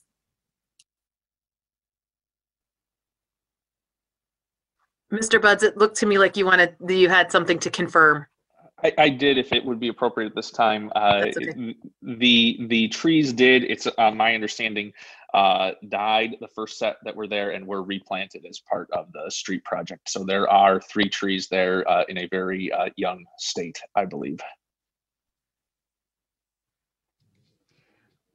Commissioner Gibrandel. Just one other thing I would say is that there's a really big honey locust there that looks really nice. And so just doing whatever you can to be able to protect that tree during the construction process. And what I've found in my own experience is that contractors just want to store stuff under trees. They just want to. And so the more you can try to, you have, tree construction fence and all that sort of thing, but to create some barriers around that, to really try to keep that one going, I think is really important, because it's really like the best tree in that area in terms of the species and the health and everything. And it's kind of amazing given its location.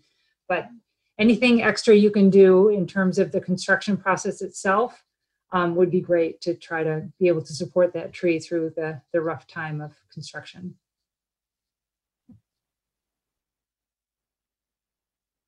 I assume, Commissioner Gibrandel, that this is the one that's right on the sidewalk, which is a nice tree. I looked at the plan to make sure that circle remained, because it is well established, and so that's great. Yeah, it's a really nice one. Any other commissioner questions or comments? I'll just add that I do walk, and I have to cycle on the sidewalk there because there is not bicycle infrastructure on the street.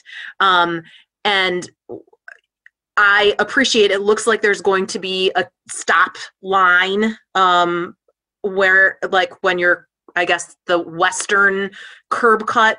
I feel like cars have been pretty safe there. That one is not quite as blind as the other side of the tracks where that alley is, which is super blind and super dangerous. But I appreciate whatever, the accommodations that have recently been made, and continuing that just to make it safer, because that sidewalk is heavily used. And so I think that this is not going to make that situation any worse than it is right now. So I appreciate that.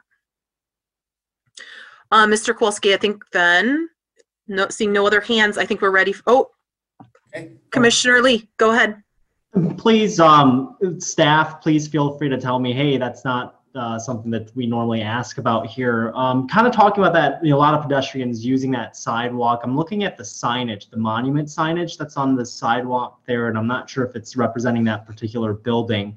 But it looks like a fairly auto-centric, sign with a lot of diversity. I'm wondering, we've done a lot of work on monument signs. From the ownership standpoint, is there any plans to either redo the monument signs? I don't want to, get off topic with respect to what's being requested, but as far as this particular site goes, it's a very auto-centric sign, very large. Just wondering, is that an appropriate question, staff? Sorry.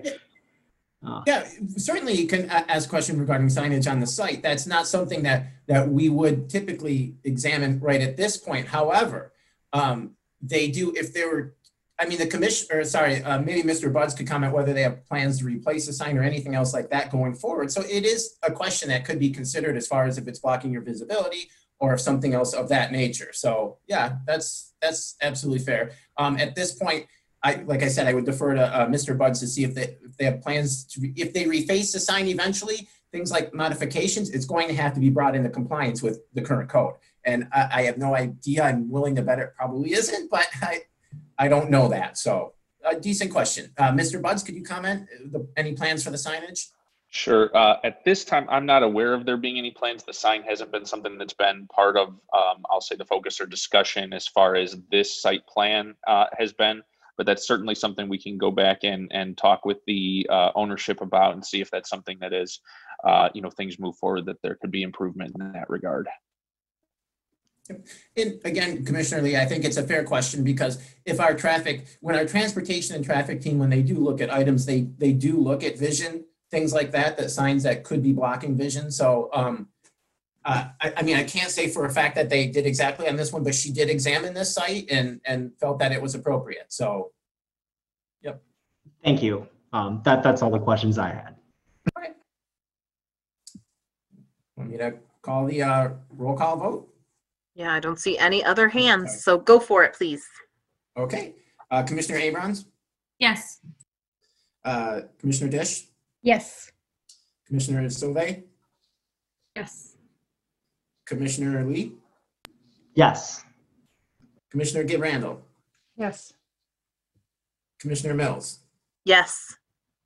Commissioner Hammerschmidt? Yes. Commissioner Milstein? Yes. And Commissioner Clark?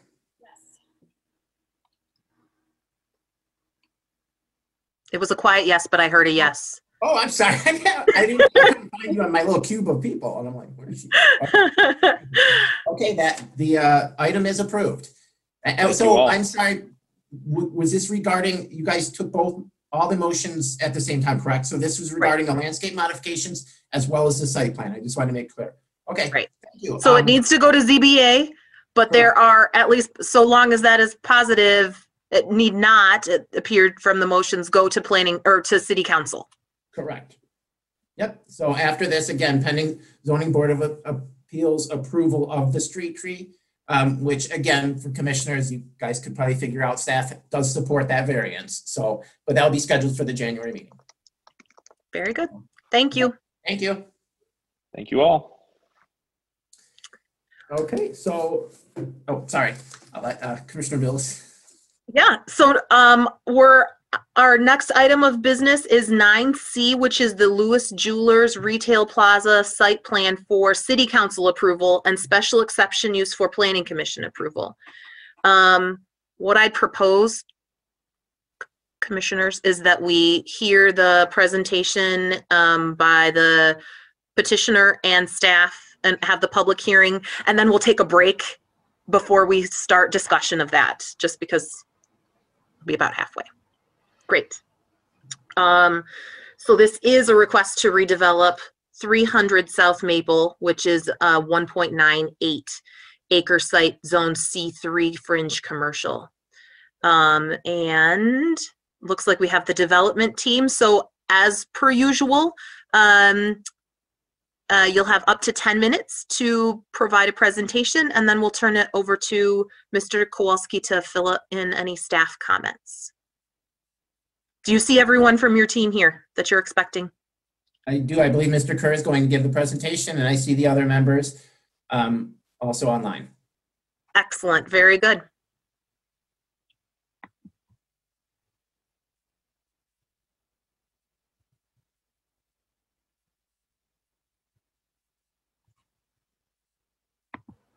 Okay. Hello, everybody. Can you all see my screen? We can. Good, good. Okay, great. Well, thank you for having us here tonight. As you can see, we're going to speak about 300 South Maple. It was the bistro property that's been vacant for quite some time. Our project team that's on the line tonight is Steve Brower from A.R. Brower and Candace Breyer from Metro Consulting and Associates. And I'm Robert Kerr with Metro Group Architects, and we're going to have a quick show of what we're looking to do on that project. All right. So if you all can see this on the screen, it is the existing Corner Bistro. The building's been vacant for a couple of years. It's at 300 South Maple Road. It's a 1.98 acre piece of property, Zone C3. The existing building is 9,330 square feet. The way the property works right now, it slopes from the west to the southeast. And there's quite a bit of slope, as you'll see in the way we responded to the property. There is an existing common parking agreement that with Westgate Shopping Plaza. Again, to the north of the property is the Zingerman's Roadhouse. Westgate is all along, as you see in the back there, and then Kroger is to the southwest of us. Our plan, the model plan, shows what we'd like to do and propose to you tonight. It consists of 3 suites. As you know, Lewis Jewelers is down the street on Stadium Boulevard.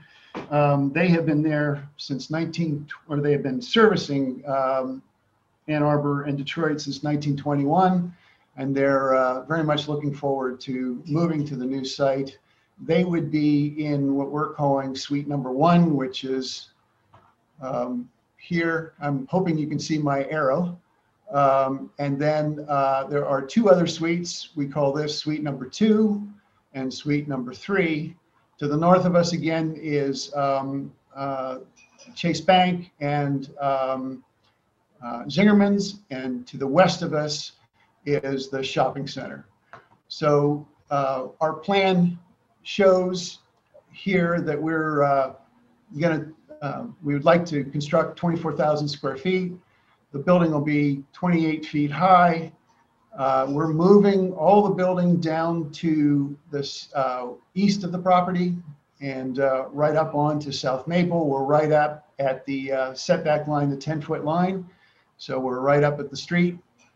And we do have and are requesting a drive-through here at the base next to suite number 3. We are looking for a tenant there right now. We do have patio space out front for dining, so we're expecting that the possibility of having somebody like a coffee shop that would be serving coffee and then have the ability to sit outside and to be being outside would be great. Additionally, on the site, we're showing another patio area. We're thinking that this would be another opportunity for some sort of quick dining location with outdoor dining. And then we've created a park here, if you will, sort of a green space within, within the shopping center that folks could sit there and have their lunch if they'd like to. Some of the things that we've shown here, we've responded to some ideas and requests that a sidewalk that to connect from South Maple into the shopping center.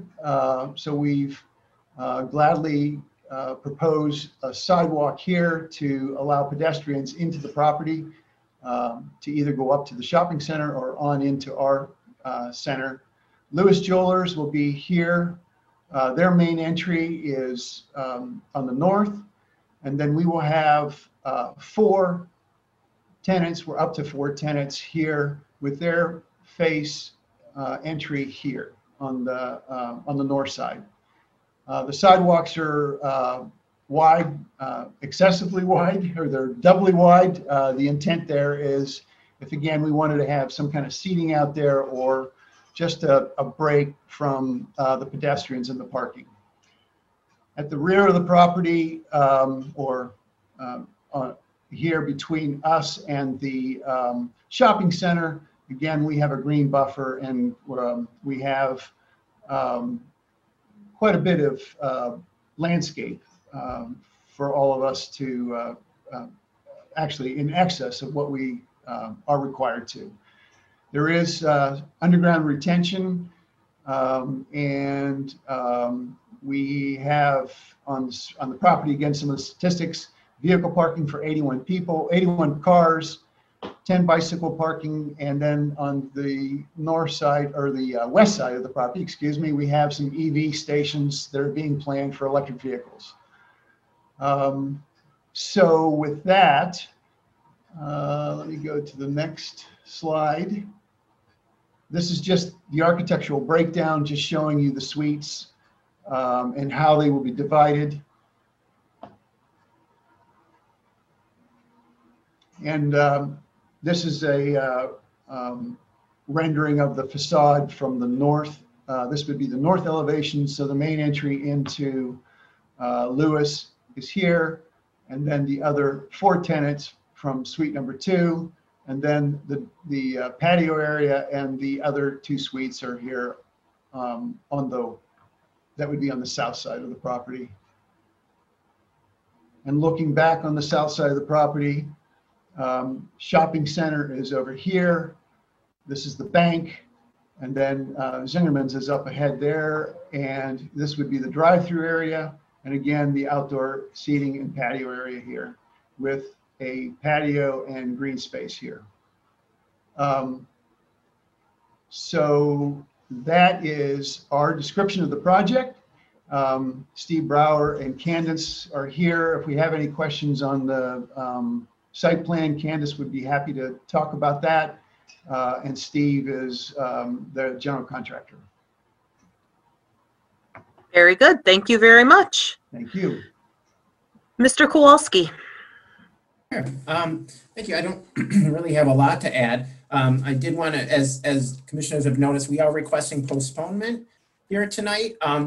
Really, the main item regarding the postponement is a transportation review that we're still waiting for a final review, and really where the concern lies is regarding the drive-through and its location. As my report notes, this is more of a revised plan than what was originally reviewed by the transportation engineer. So this version had come back last week that shows a 2-way drive on that south part of that site. Previously, it was a 1-way exit only drive.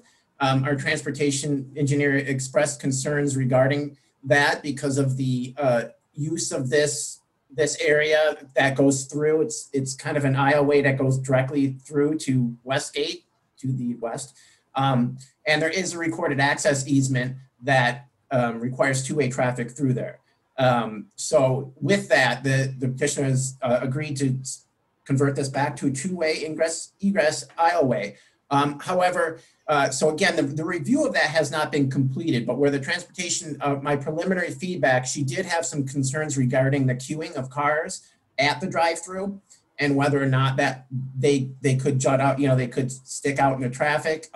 Again, depending on what type of use it is proposed there. I mean, some drive-throughs can have quite a bit of traffic, as we see, especially nowadays.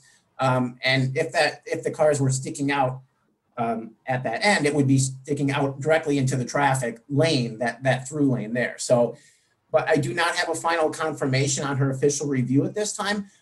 Things that I can add to it is that the source of the drive-through itself is not sorry, the source of the concern is not the drive-through itself on the site. However, it's more of the location of it here, and perhaps the drive arrangement and the queuing line. So again, but one of the reasons we wanted to put this before Planning Commission tonight is also to get some Planning Commissioner feedback on the drive-through use as well as the general site plan layout. As I said, my report, staff supports the site plan layout in general. I mean, it's offering a lot of upgrades to the site as it currently sits now with no existing detention and landscaping out of compliance. Also, one key feature that we wanted to stress here, which is something we had requested and the petitioners agreed to install, is the sidewalk connection that goes from Maple to Westgate. That was a pretty important connection. There is, and again, as you all know, Westgate's a pretty popular shopping center, and it gets a fair amount of vehicular as well as pedestrian and non-motorized traffic. There is no direct link to Maple right now, so that sidewalk would provide a nice linkage directly to the Westgate site.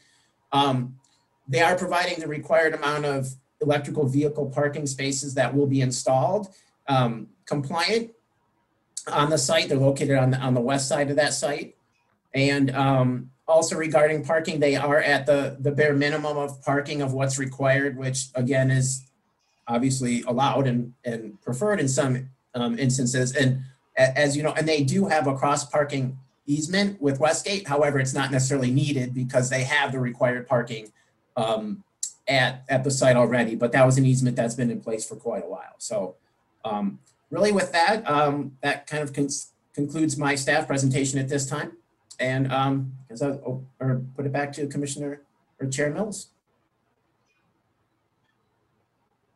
Thank you very much.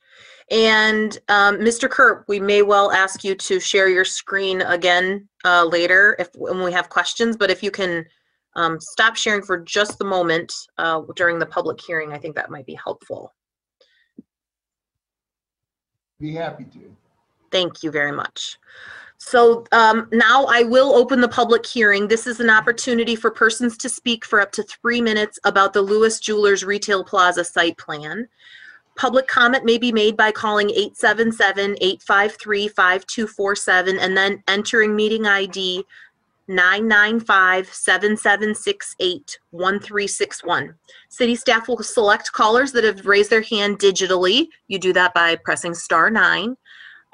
You'll be called upon by the last 3 digits of your telephone number and should get an automated response telling you that you've been enabled to speak. When speaking, please move to a quiet area and mute any television or other background sounds so that we can hear you clearly. And please also state your name and address for the record at the beginning of your comments. I see that there's one caller on the line. If you'd like to speak about this item, you can press *9 to raise your hand.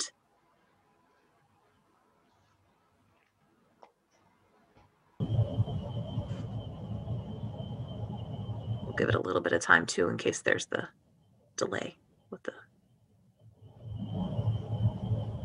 broadcast.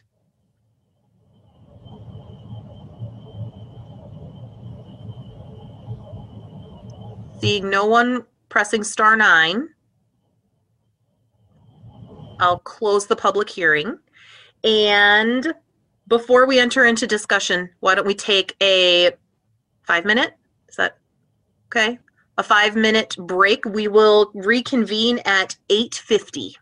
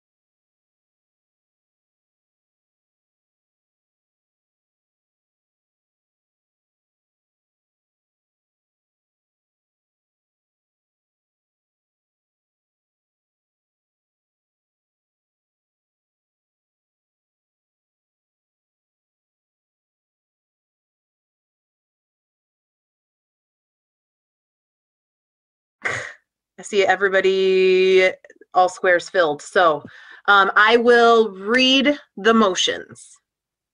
There are two of them that I'll take together. Okay. The Ann Arbor City Planning Commission hereby recommends that the mayor and city council approve the Lewis Jewelers Retail Plaza site plan subject to obtaining the required off-site private storm sewer easement and the off-site public water main easement prior to the issuance of any building permit. And the second one is the Ann Arbor City Planning Commission, after hearing all interested persons and reviewing all relevant information, finds the petition substantially meets the standards in Chapter 55 Ann Arbor Unified Development Code, Section 5.29.5 Special Exception Use, and therefore approves the Lewis Jewelers Retail Plaza Special Exception Use for one drive-through lane as part of a retail use. This approval is based on the following findings. 1, the proposed use will be consistent with the C3 Fringe Commercial District zoning district, which provides commercial activities accessed primarily by automobile. 2, the proposed use will not adversely impact traffic, pedestrians, bicyclist circulation, or road intersections based on the location. South Maple Road provides access to the site, and the proposed use is consistent with other surrounding uses' traffic impact. Moved by Commissioner Hammerschmidt, seconded by Commissioner Milstein. As discussed, the staff recommendation is for postponement, but if there are any questions when we see this again in, I think it was proposed maybe in February. Does that sound right? Yeah, and again, I requested to a date certain so that commission, it could give the petitioner and staff a definitive timeline. But as always, again, that's a staff thing. I mean, it's always open for planning commission discussion as well. Okay. But when we see it then, if there's any things that you would like, questions that you have or comments in the interim, this is an opportunity for that. Commissioner Milstein. Thank you. So I have a lot of questions and concerns regarding the drive-through. More importantly, it has to do with just access points and trying to figure out how many cars can fit into the drive-through and what traffic might occur because of that. I just think that we are looking at having quite a bit of traffic, and because that drive, even when Quarter Bistro was there, was heavily used. I see this as being something that's heavily used as well, just because a lot of people get that driveway confused with the Kroger driveway. So not only are they going into Westgate, but they're also going to the Kroger parking lot. And I'm not sure if that's going to be super safe. So I have a lot of concerns around that. So I would like to get a better idea of how that driveway is going to, or how that drive-through is going to operate, and how the cars are going to be queued, and how the parking around that area is going to work, because I think that's going to be a major issue that I think we're going to have to sort through. At this point, I'm in favor of the development that's there. But I'm not, if the drive-through is what it appears that it's going to be, I'm not in favor of granting that special exemption use for that. The other thing, and just to bring up an item in regards to the drive-through, I frequent some drive-throughs, especially recently with what's been happening with the pandemic. But similar situations arise at, for example, the Starbucks at Ann Arbor Saline Road, right by Meyer. That's sort of right on Ann Arbor Saline Road. That is somewhat of a similar drive-through, and that has, where cars are queued up and they are into the main road at that point. So that's problematic. The other drive-through that I'm thinking of that's having a similar concern is the bank drive-through for the University of Michigan Credit Union on South State Street, where the cars are literally parking on State Street to get into the drive-through, just because there's not enough room for people to maneuver around that area. So drive-through is my biggest concern. The second thing is that I wanted to talk about is the trash. I don't know if anybody's talked to Westgate, but having a trash container that's pointing right at the Westgate Shopping Center doesn't really look all that great. especially if you are right there at Westgate and you're looking out into the trash where the trash containers will be removed. So just getting a better understanding of what that's going to look like as well. So those are my concerns at this point. Thank you. Commissioner Hammerschmidt, and then Commissioner Clark. I thought you were going to say something different about the trash, but that's a good point. My concern is actually the fact I like that you've put in this green park space, but then this trash is like right at the corner of the park. So besides, I think I share similar concerns about the drive-through. I think when this comes back, I'd like to see a little more detail about everything that Commissioner Milstein just said, but the garbage right by the park was my other big concern. I love that this is pulled up to the sidewalk.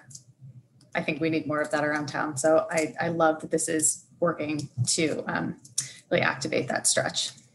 Thank you. Go ahead, Commissioner Clark. Okay, so I hope it's okay if I ask for a little bit of clarification on the circulation here.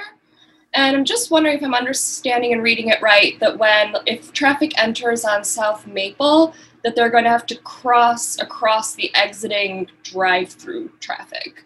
Because it looks kind of like the people exiting the drive-through in order to exit are going to have to cross over the entryway traffic. Does that make sense? Or can they kind of clarify a little bit on that?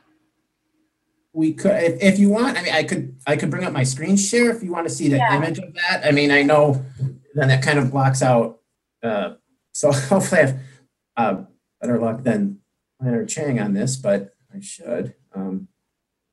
I've been practicing and it works fine every other time. So in theory, it should. Did that work? We see your desktop. Yep. Hey, yeah, take that, Chang. All right. Okay, so yes, really the traffic circulation, I guess overall, I mean, your main concern was, I think regarding, you had mentioned through this drive-through, and as you can look, so in general, though, I'll just really quickly, this is another, the main access drive right here that goes into the West Gate. That's the existing drive now, and the existing curb cut into the Lewis Jeweler site is about right here, well, kind of right there where you can see that. So they're kind of shifting that over, and they still maintain an access to the rear there. So that access is the same as existing. And then, so right here is the main point of contention, I believe, which is you can see the two-way traffic is maintained here, but correct. I mean, this is how the traffic would enter here. And then obviously, yes, you would have to cross the traffic entering the site there just to get to the exit to leave. So I believe that was your area. It's kind of your question, correct? Yes. In that area there, the circulation. My concern is just kind of the traffic in Westgate to begin with. Like I have, my daughter loves going to the library there, so we're always over there in normal times. But walking around the parking lot, even when you're in the area, cars are kind of going every which way to cut across. And that was my only question, is if the traffic pattern around the drive-through. I'm not a big fan of drive-throughs. I think it's great that it's going to be closer to the curb, but then I kind of wonder if the drive-through negates that benefit a little bit. And just kind of the general walking patterns. If people from the sidewalk enter in on South Maple, entering people into that dynamic with the traffic, I'm just kind of, if we're adding more conflict points there. But that was just my only concern on that. And it's a good point, again, that the traffic and that circulation, that was that main concern that was identified from our transportation engineer regarding that, the exiting traffic and the amount of traffic that Westgate generates, to and from. So that's actually one of the major concerns with why that drive wanted to be maintained as two-way. And the new element of the sidewalk there is just something to note. You want me to keep the screen up for now, or I can stop sharing if there's another commissioner question? I have a question about that, so I'll jump in now. And I also think that, Mr. Kerr, I feel like I saw you raise your hand. So if you wanted to respond directly to that, or maybe I'll ask the question and then let you respond to both of those kind of things together. Do we have any idea how many cars, based on the queue right there for showing the drive-through, how big? It's difficult for me to get a sense of scale about how many cars can fit in there. What if somebody is at the window at the building? How many How many cars back is it to that arrow that's kind of pointed northeast? Right here. I mean, I would, so if you can, I'll let Mr. Kerr answer as well, but I think if you can see across here, these are the standard parking spaces, parallel spaces right below there. So, I mean, using that as kind of a guesstimate, I mean, depending on where their drive-up window actually is located on the building. And then you also have a concern, which is where a menu board or ordering board would be located on there as well. So, I mean, it looks like probably three cars possibly, but maybe Mr. Kerr can add to that right now. Thanks, guys. So yeah, we were planning 3 in the queue there, so that there would be 3. I know that there's concern with that, and we can lengthen that drive aisle to make it longer. We can push it forward more for the window and allow for more cars. We could probably allow for 5 cars to sit in that queue. When we bring it back, we can show that. One of the things that I wanted to mention, Matt, you talked about an easement or an agreement that the rest of the shopping center can use that drive. We're not aware of that. That's not. There's not been an agreement that we have in our paperwork that shows that property has to be a 2-way drive. And we proposed it as a 1-way drive, understanding that it would be better for traffic circulation, but traffic said, no, we want to maintain it as 2. So we would prefer it was a 1-way, and we would prefer that it's not set up for that collision, if you will. That's my only comment. I could say, just to politely respond to that, we did, when we looked up we got the easement language for the easement that's cited on the Libran page, and it does specifically state for 2-way ingress and egress access. But we can, we can certainly send that back to the petitioner and let them look. And not to say that it couldn't be changed eventually, but that was what our interpretation, as well as transportation, it says must maintain access to and from through the Libran page. But we can certainly sort through that in detail. But I think even, and he is correct that there was originally proposed as 1-way. That was a definitive pushback from our traffic engineer that absolutely did not want that converted to 1-way due to the amount of traffic that goes in through that drive to Westgate. And again, this is the main, if you look up at the traffic pattern that goes up along West Stadium and, well, kind of where it bridges into Maple and West Stadium there, this is one of the main access drives that allows left turns into the site.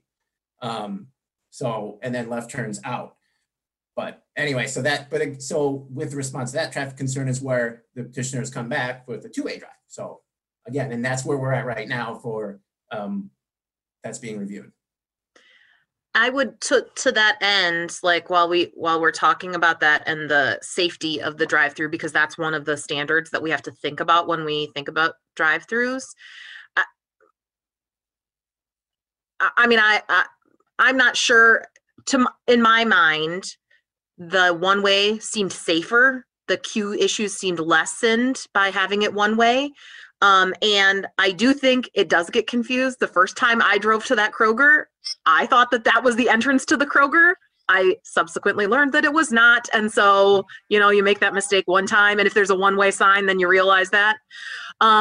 What I'm actually I'm not so worried about cars. I recognize this is a car-centric, potentially, this is very frequented, but this is also one of the most accessible grocery stores by public transportation in the city.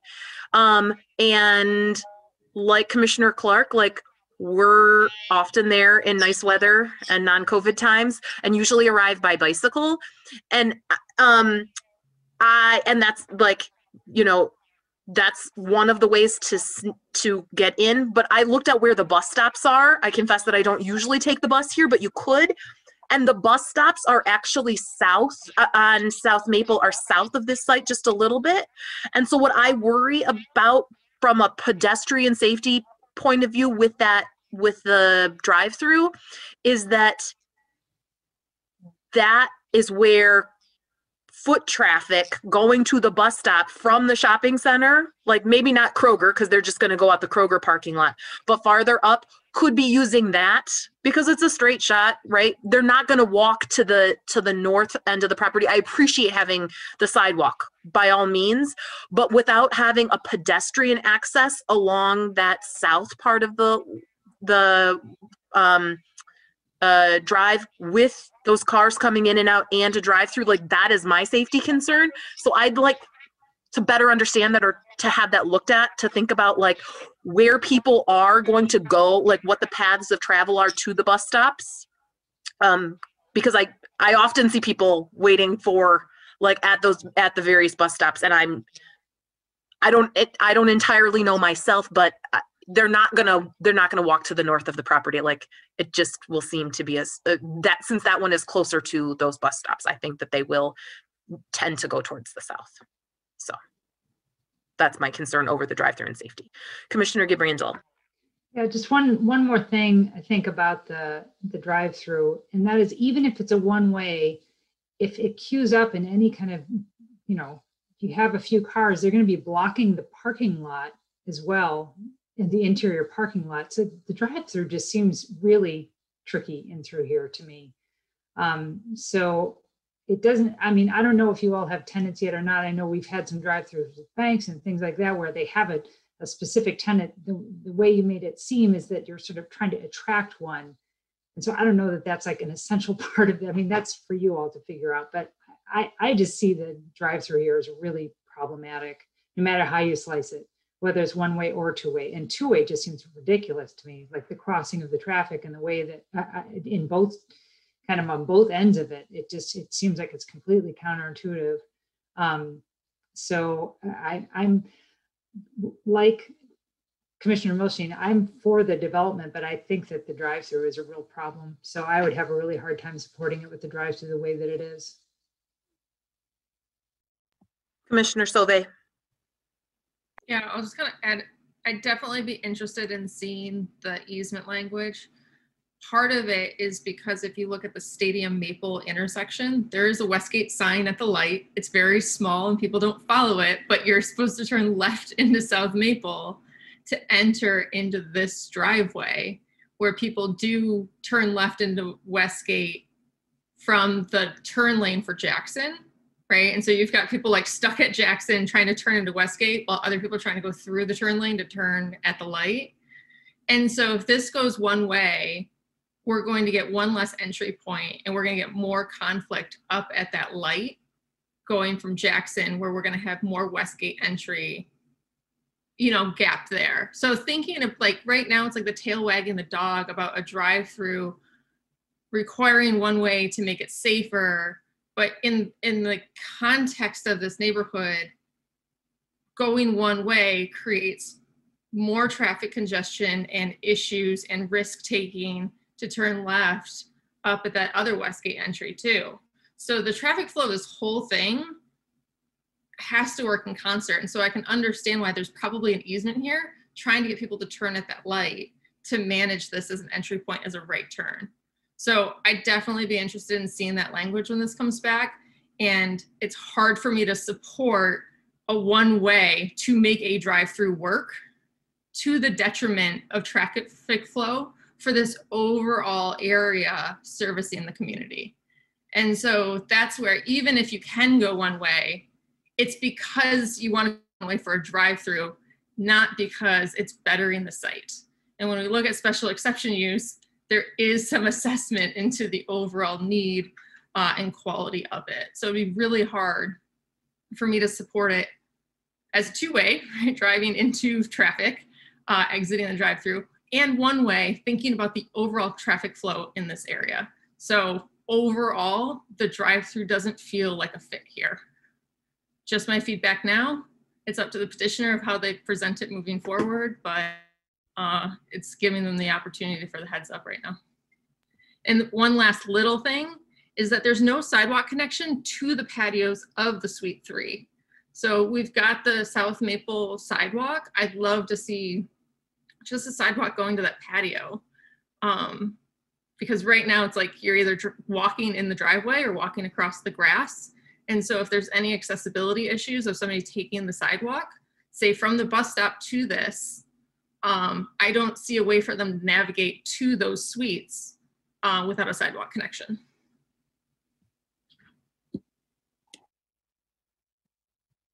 Any other commissioners have feedback? Commissioner Milstein. Mr. Kowalski, it would be great if the traffic engineer can be here for our next, for whenever this comes back to us. So if you can please ask Cynthia to be here, that'd be great. Yes, I appreciate that. Again, we were thinking about it for tonight, but there wasn't enough feedback to really give at this point. So, I mean, we're getting a lot from you guys, but there wasn't enough for her to really give. So, yep, that's a great point. We will definitely do that. One follow-up note that was just mentioned regarding that sidewalk to the front suites. I think the petitioner can also chime in on this a little bit, but there's a pretty big grade change there. So I think they would have to add steps, because we did inquire about that with planning stuff to access that. And I think that there would have to be steps in that location. The architect or engineer, can you guys clarify that? It should match. I wasn't sure if they, well, either way, we can definitely have that advised. I thought we had pointed that out and there was a grade change issue there. There is. Candace, is Candace still on? Maybe she could chime in on that corner. Oh. Yeah, so the slight generally slopes as you're going along Maple. So we were able to make that pedestrian connection at the northeast corner. But even that's pretty steep. It has railings all along it just to make it ADA compliant.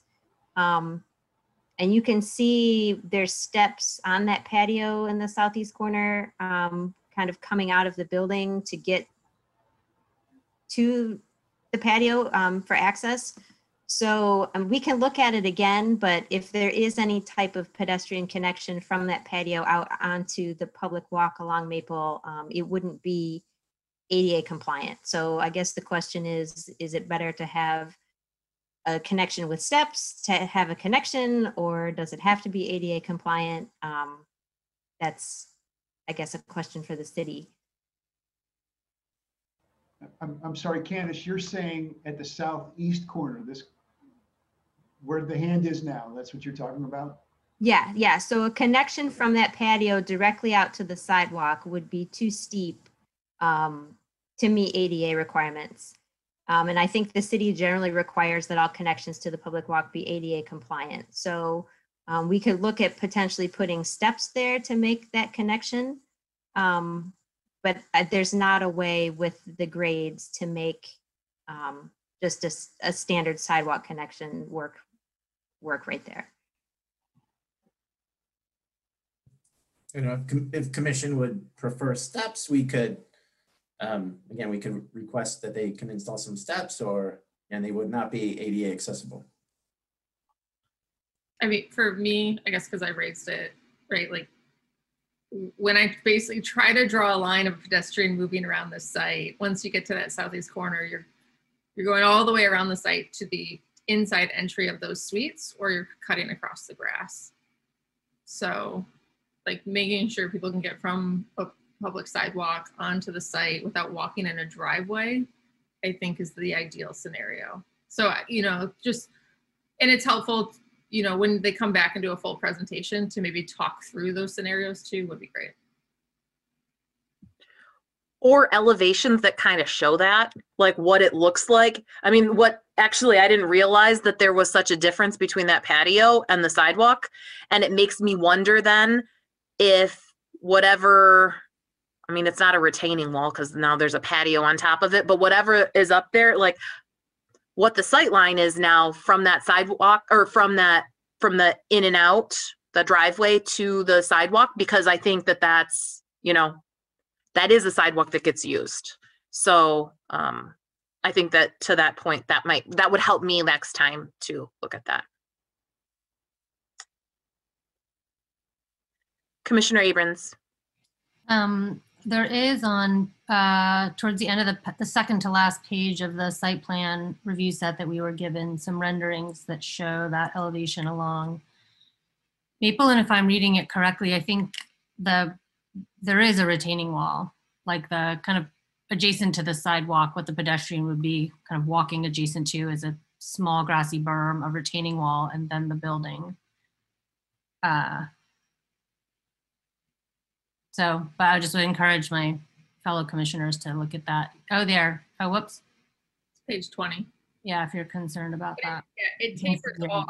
And that's where it's just like questioning a little bit more the push and pull of the landscape to be able to slice something in right at the end.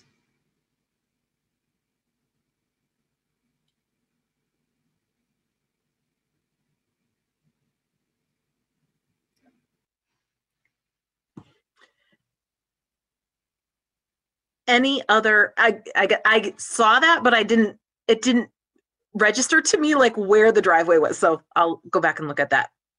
And it's not necessarily that I need a 3D rendering kind of what it looks like from the sidewalk, but I think that just so, I mean, if you can't pick up from this discussion, for the special exception use, I think understanding how that entrance and exit on the southeast side works, like there's a lot of convincing that needs to happen about this, about the pedestrian safety right there associated with that. I think overall, like the other commissioners, I think that I'm excited to see this building. I'm excited to see it moved up to the road.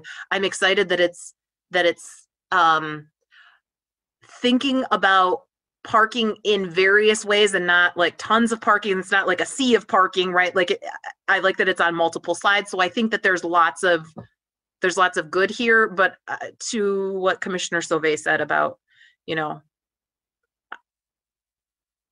if the one way is only to solve the drive-through, like that's not what that's supposed to be for. So I think that's clearly like, that's the area that you're going to need to pay attention to, but like if you can't hear, that's the area really to pay attention to for coming back. Commissioner Lee. Yeah, I just wanted to, I think everyone has really great points. And I just wanted to actually say I really like the layout of things. I like how it does pull the building towards the road. It helps to slow traffic down on South Maple with the landscape kind of buffer on that side. So I just want to say overall from a materiality, kind of what the elevations look like. I actually really like what's proposed here. I think it's better than what the Quarter Bistro used to be. And then in addition to that, though, again, the question of how I think there's a question about the sufficiency of that stacking lane. Could you imagine it going all the way back? I had in my head, I did think about how it fits in with the overall, like, you got the roadhouse, kind of got a funky architecture, and how it fits in with the other numerous outlots that kind of sit there with, I guess Chase is pretty sterile, but overall, I think the design is great. We have to address this ingress egress issue and then the sufficiency of the stacking lane. And I think that's really, overall though, I think you guys will do a phenomenal job. I mean, I have great respect for what A.R. Brower does, all across Dexter and Ann Arbor. So I'd love to see that issue of the grade as well as the stacking lane and the ingress egress conflict get resolved, and then would love to see I think this has been in the works for quite some time. So I'd love to see this. Obviously time is money in the real estate world. So I'd love to see, that get addressed quickly. The question I have for staff would be on the actual application for special exception use, does it have to get revised? Number 7, the relationship of the proposed use to main traffic thoroughfares and road intersections. It does say there, it's a one-way exit is proposed, blah, blah, blah. Does that have to get revised and like resubmitted essentially? Yep, we would have them revise that. So again, we're waiting for some additional feedback here tonight from the commissioners, but yeah, that's just as simple, just to update that to reflect the current layout of what the special exception use, if approved, will actually grant. So yeah, that's correct. That will be updated to reflect one of the reasons, again, we're kind of waiting for that to see what the final layout may be, if this in-way, two-way or whatever, so that if they need to update it. But yes, that will be updated so that when you guys vote on this, if it's approved, it will be approved pursuant to correct language in the special exception use. Okay, thank you. And then last question, this one's for the petitioner. On the last page of the revised site plan, page 21, you guys have a photometric analysis. Does that usually get, like the analysis, does that fit into the larger site in the city as well? I see, you know, it's quite dark kind of on the peripheries. Just for my edification, is that done in concert with the existing lights that's kind of like surrounding it? Or is that just kind of independent? I like how you're using LED with the specs on it, but just a question if that was considered for safety of like walking all along the site. I can address part of that actually, maybe in the petitioner can if they can add something, but typically that's only done on a per site basis. So they're only looking at their actual site there. It's not, and I think this is where your question, it's not, we don't get photometric plans in relation to how the other sites are, how that lighting is. It's only, so unfortunately we kind of do this at a piecemeal, you know, kind of work, is that once one site comes in, their existing lighting is all brought up to current city codes and everything, but what's surrounding it on the other sites, no. I mean, Westgate, although they've just redone some things, so they may be closer to being in compliance, but we just look at each site as a photometric plan to see that that site kind of stand alone by itself. Okay, got it. Well, thank you. Lighting standards. Thank you for the clarification. Overall, I think I'm excited to see this come to reality, so it's not a vacant former Quarter Bistro. So that's it for me. Thank you. Before I entertain a motion to postpone from one of my fellow commissioners, I'm wondering from the petitioner if there is a date in the future. What the proposal from planning staff was February, the first meeting in February. Based on what you're hearing, do you think that's reasonable, or yeah?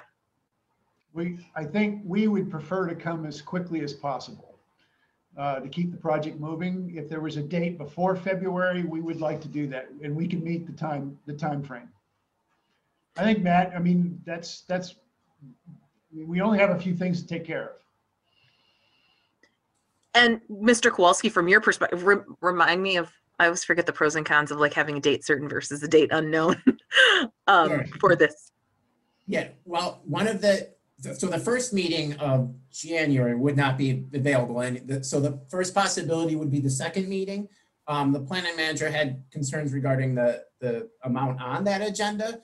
But also this could be scheduled. I mean, really the concern regarding the date schedule is just to make sure that we have, depending on what the feedback was tonight, whether planning commissioner was, or planning commission in general was, you know, if they would be pushing for more of a redesign, we don't want to do it too quick, because we'll be back in front of you saying staff didn't have time, because obviously the petitioner needs time to reflect your comments here tonight, but then again, we need time to kind of follow up with that. And if there's any major concerns regarding if there's redesigns that, you know, the drive-through lane adjusts, the only problem with that is once, you know, it's that trickle effect. If they kind of adjust one thing on that plan, then, you know, engineering, everybody has to kind of go through that long list of reviews again. So the only thing we didn't, well, in theory, it is correct. They don't have a lot right now. We were waiting for the transportation feedback on the plan. But again, given what we hear, what they hear tonight, whether or not they want to do larger revisions to the plan or not, that depends on staff timing after that and their timing to get it back to us. And I know the petitioner would like to go forward as soon as possible, but we also don't want to, and then everybody knows we have a holiday season coming in here, which unfortunately, for better or for worse, also affects reviewing times for everybody. So we were trying to balance something where I know the petitioner wants to get this addressed as soon as possible, but we also don't want to push it where we have something back before you that's an incomplete plan, or that we have to request postponement again. And if we just postpone without mentioning a date, then could.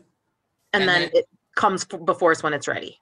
Yes, and then we could, that's also, and we may be able to make, again, with conversations, I'll follow up conversations in the next couple of days with the petitioner, we'll hear back.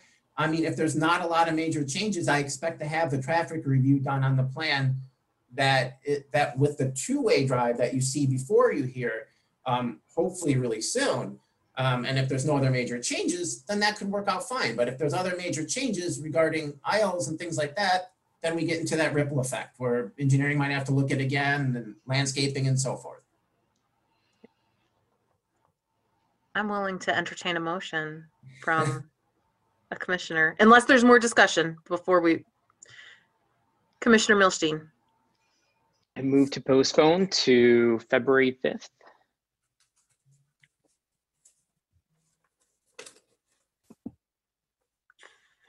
Just a minute. Commissioner Milstein, February 2nd. Yeah, it should be February 2nd. Sorry, looking at the wrong year. Year. February 2nd. I was just saying, we don't meet on Friday nights. Come on.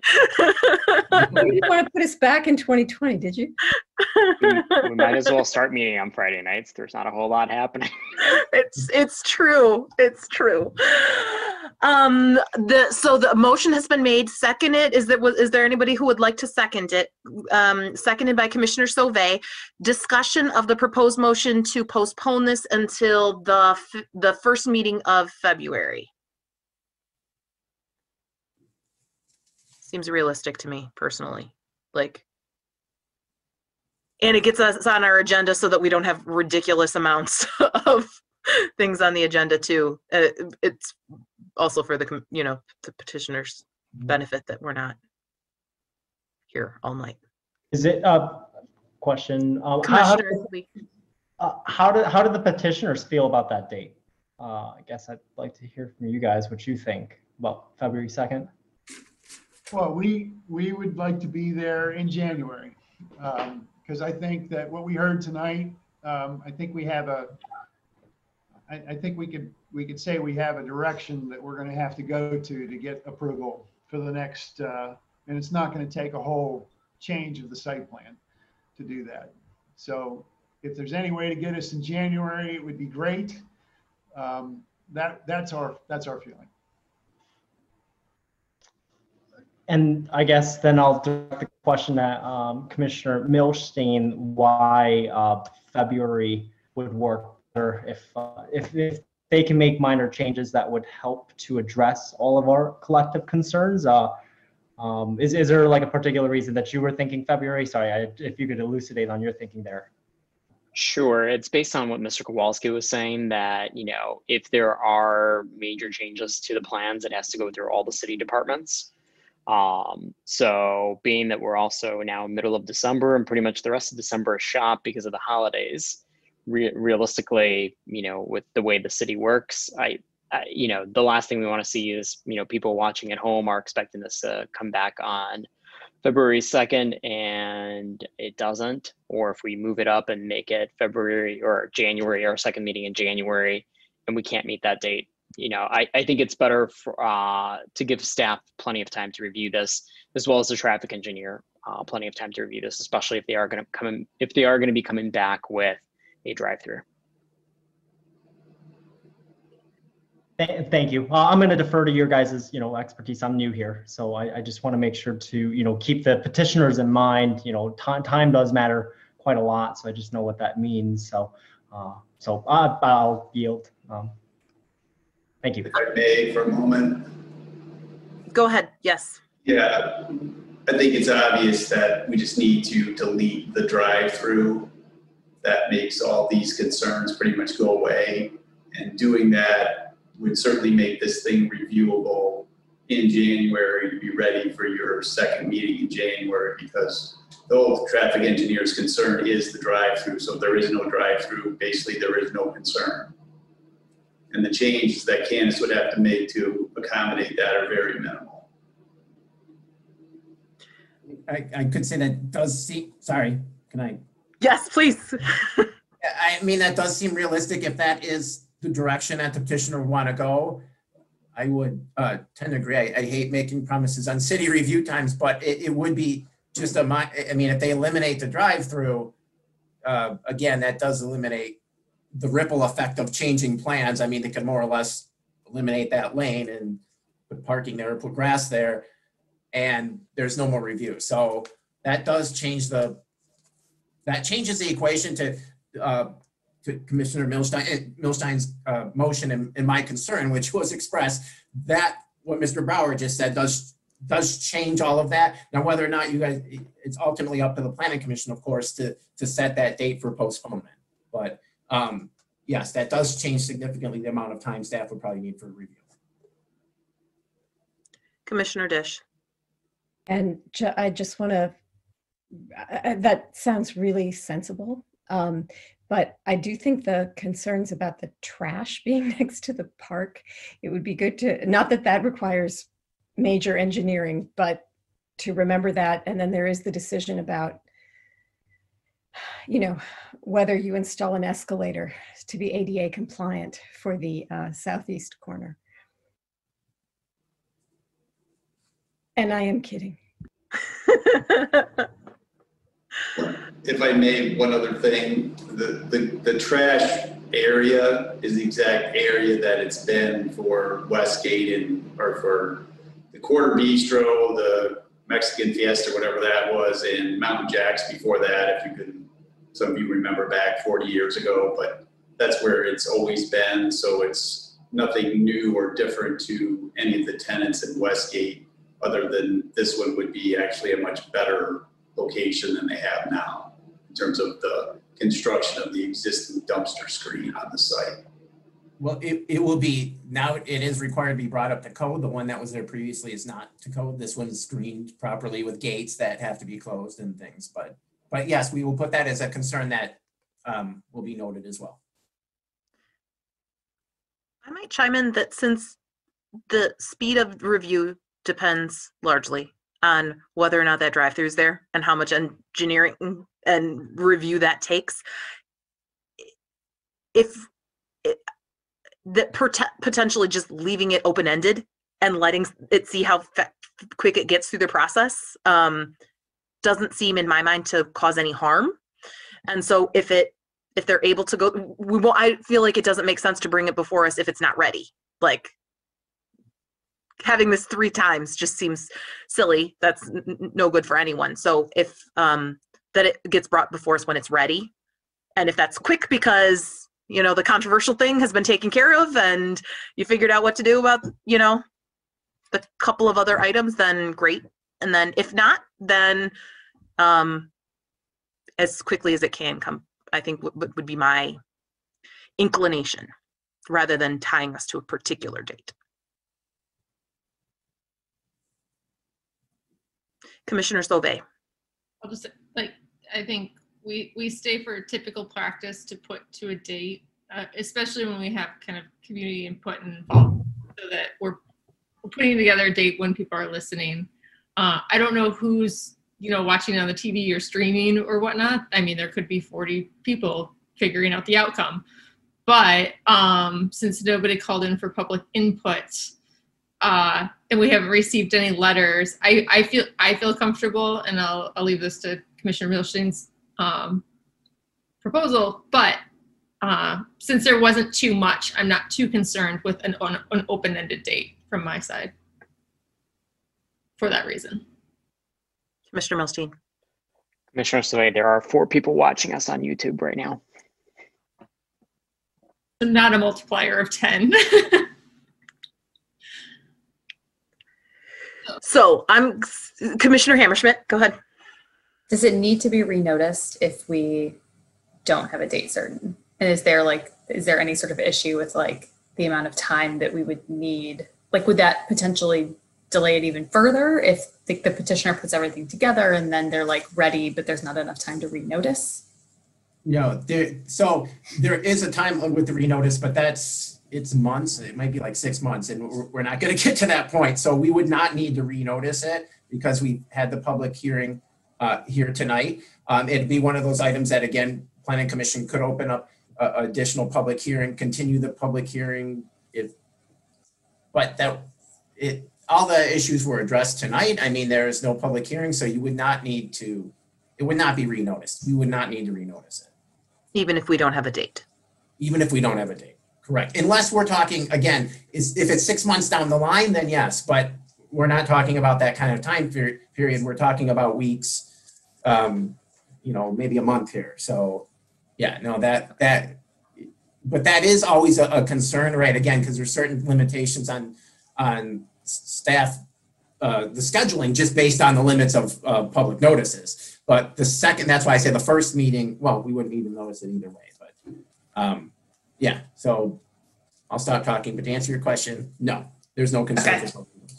Okay, thank you. And then I don't want to belabor the point on the dumpsters next to the park, understanding that that is where the dumpsters have always been located, but I just don't think, I mean, it feels almost like a nuisance to have a dumpster with smell next to something that you're basically saying is like a public good as a public space. I just don't think people would necessarily use the space if it's right next to a dumpster. So it's not really like the visual thing for me. It's more just like from the adjacent property, it's more just like the fact that you're locating a dumpster next to a public space.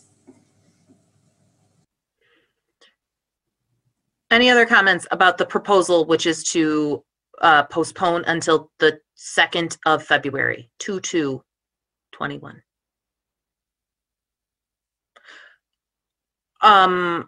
Mr. Kowalski, let's do a roll call vote on the proposal to postpone. So again, this is to the February 2nd date, correct? To the February 2nd date, because I've not heard any motion to amend that. I make a motion to amend that. I think what we have to do, because it's already been moved and the mover has not changed that, I think we need to vote it up or down, and then there can be another proposal if it is unsuccessful to a different date. Commissioner Milstein. Since I moved it, I would be open to whatever Commissioner Abrams has to, potentially to a friendly amendment, depending on what Friendly it is. amendment to postpone to a date uncertain. Sounds good. And it sounds like Commissioner Sauvé was okay with that. Great. So now we are moving to postpone to a date uncertain, whenever you can get back to us reasonably. Commissioner Gibrandel, discussion of this. You're muted still. Within reason in terms of our agenda as well, because none of us wants to stay up until 1 o'clock to be able to get you on the 1st January meeting. I know time is money, but it also is, difficult for us if we're up past midnight because we have 6 agenda items that are all big and beefy too. And so I just want to put in, we have limits also in terms of that. So, if they can get it in, and it's that 2nd meeting in February and we can stay within reasonable hours, that's fine with me, but I don't want to stay up past midnight doing it just to be able to get it in to January. I guess I just want to put that on the table. Because we don't know what you had intimated, Mr. Kowalski, that one of those meetings was really full. I can't remember which one. Was it the first one? The first one. Yeah. So if there's room in the second one, that's great. I'm all for that. I just don't want it to be a huge pile on. And I appreciate that. Again, I ultimately it is up to the planning manager, his call, whether, and I'm not entirely aware what's for the 15th, but again, we have this, we want to get it addressed. We don't like things hanging around any longer than we have to. But again, we know that you guys have concerns, petitioner has concerns, staffing, but we will do our best to get it on as soon as possible. Let's vote on it. I think based on the discussion, I think we can probably do a voice vote. That's okay on the postponement. Although if we postpone, actually, let's do a roll call just because if we postpone it, then we're done discussing it. So go ahead with a roll call vote of the postponement to a date uncertain to review this. Thank you. Commissioner Abrams. Yes. Commissioner Dish. Yes. Commissioner Sauvé. Yes. Commissioner Lee. Yes. Commissioner Gibrandel. Yes. Commissioner Mills. Yes. Commissioner Hammerschmidt. Yes. Commissioner Milstein. Yes. And Commissioner Clark. Yes. Okay, item is postponed to an uncertain date, but as soon as possible. We'll see you then, but it will be in the new year. So happy New Year. It will. Thank you very much. Thank you. All right, we are done with the new business and on to other business.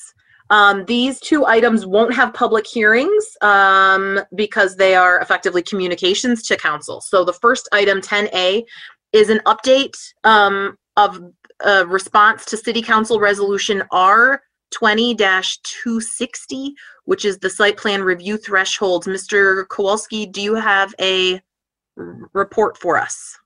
No, not really. I mean, I'm here for, I can answer some questions, but really, as Chair Mills had indicated, these are really update memos. They're meant to communicate the status to City Council. These, as you know, we've had the requirement part of what Council had originally directed is to kind of have reports back at different stages. So this one would be reported back to Council before the end of this year. So I'm also available for any comments. It's the same with the next communication as well, really. They both have the same intended effect. So yeah, that's really all I have. But again, I can answer some questions. I may not have a lot of the details, but I can certainly take notes and get a response back to you. And as a reminder for all of us, this is the communication that was shared with us 2 weeks ago. Mr. Leonard, yes, during his staff communication, gave us a draft of that, and it was also circulated later today, kind of as part of the packet. So, so that's what we're the site plan thresholds. I'm going to read the motion, and then I saw Commissioner Dish, so then we'll be in discussion. The motion is this: Ann Arbor City Planning Commission hereby recommends the following update to City Council on Resolution R20-260 and summarizes Planning Commission's intent for proposed amendments. And then it's attached to the document. Moved by Commissioner Milstein, seconded by Commissioner Abrams. We are in discussion. Commissioner Dish, would you like to start? Just a couple of quick questions. So the idea of adopting an FAR threshold, would it be possible to this? I'm thinking about this in relation to the work session that we had on ADUs. Would it be at all likely or possible that that threshold would be generous enough that you could actually do an ADU without needing a full-blown site plan? And I think some people might see that as a good thing and some might see it as a bad. I'm just asking to clarify that. And then the one other thing was, I would have asked this earlier in the day in private, and I'm just going to go ahead and say that I couldn't quite understand from the way it was written on the two add-on parts where it spoke about planning commission approval of by right site plans. And my assumption is, I think I'm interpreting this right from what I understand from the previous drafts we had presented, that the idea there is that there would be, that we're talking about recommending some projects that would only have to clear planning commission if they are by right and not have to go on to council. The way it's written, it's a little confusing because it sounds like not even go to planning commission, but I don't think that's what's the intent. I think the intent is that planning commission makes the decision on certain by right site proposals. And I just wanted to clarify that. So those are my two questions. Good. Second question first, that is correct. I mean, yes, it was meant for planning commission and not, but we'll make sure that that's clear. The first question regarding the ADUs, the threshold. So your question was really, does this remove the threshold for an ADU for a full site plan? Is there? Well, okay. So the idea here, yeah, maybe I'm sorry if I wasn't clear. The idea here, it looked like that to expand the development activities that would be exempt. Mm-hmm. And one approach to doing that would be to set a threshold of FAR below which you wouldn't need a site plan review, right? And so I'm just asking, would that threshold be generous enough that an ADU could conceivably fit under it? Am I making sense? Yes, I think so, and I'll add maybe additional commissioners too. But so the ADUs that when we've been mentioning the ADUs, commission and council, those for the residential areas. So for like the single family and two family. So these changes that are before you here do not change that. They don't have any effect on the singular family. the single family. And there are the separate set of ADU revisions that will be going forward. So what these would be, because right now, these are dealing mainly with the site plans for the, the larger projects that 3 units and above. So single and 2 family do not require site plans at any time. Now the ADUs do have a process that they go through, which is one that we've been trying to condense over years, but it's not the same as the site plan thresholds. So it is kind of a different process. So this itself would not have any effect on the ADUs in single or 2 families. So they're kind of, it's another avenue that we're looking at is the ADU revisions, but that's separate from this. So I hope that helps. Does that answer your question? And commissioners, if I missed anything on that, please let me know. It's a great question. Any other feedback or edits to the document before we vote on effectively advancing it as written to City Council?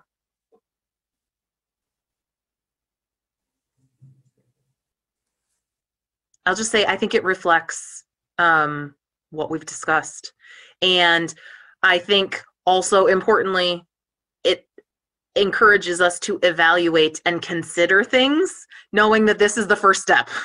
There's more work. We're giving ourselves a whole lot more work by forwarding it. But I think it's also our opportunity to ask council to weigh in. And if there are things, the council effectively that tasked us with this is not the council that is before us now. And so Commissioner Dish, since you will be on that body that receives this, you are both forwarding it to yourself effectively. But I hope, going forward, if there are things on here that are higher priority in your minds, or things that aren't priorities, that would be good feedback for us, because our work plan is quite full. And also to highlight that the 2 things that are enumerated at the end were not within our remit, but what we heard a lot as opportunities. That again, so that I'm happy that they're in there, but also knowing where the council feels we might focus our efforts initially would be helpful.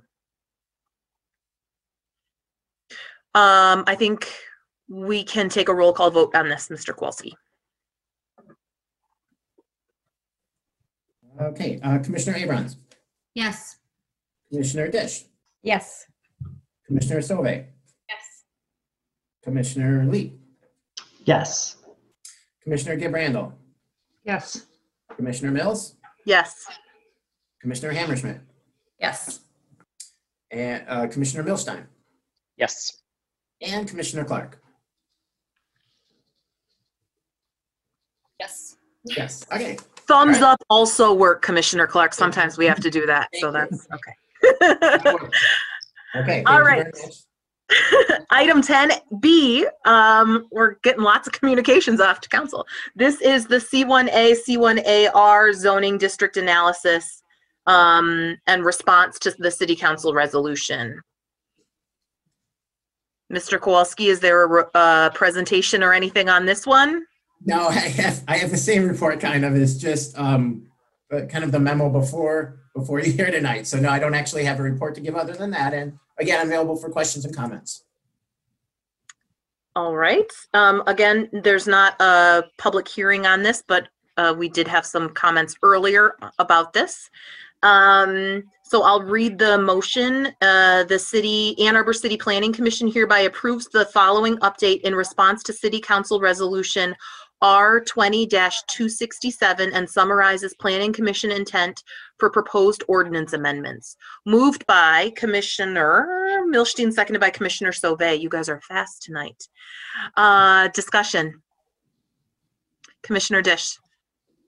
Yeah, again, a couple of questions that I would have tried to ask of you earlier in the day normally, so I didn't waste time. But so I wondered, what was behind the removal of premium eligibility? And was that actually in order to set a height cap? Because I know sometimes premiums mean that you get to go higher than normal. And so I was curious about that. And then also just based on some of the feedback that we're getting, I sense that there will be concern raised that any portion of the site within 300 feet of a residential zoning district could go as high as 10 stories. I sense that there will be concern about that.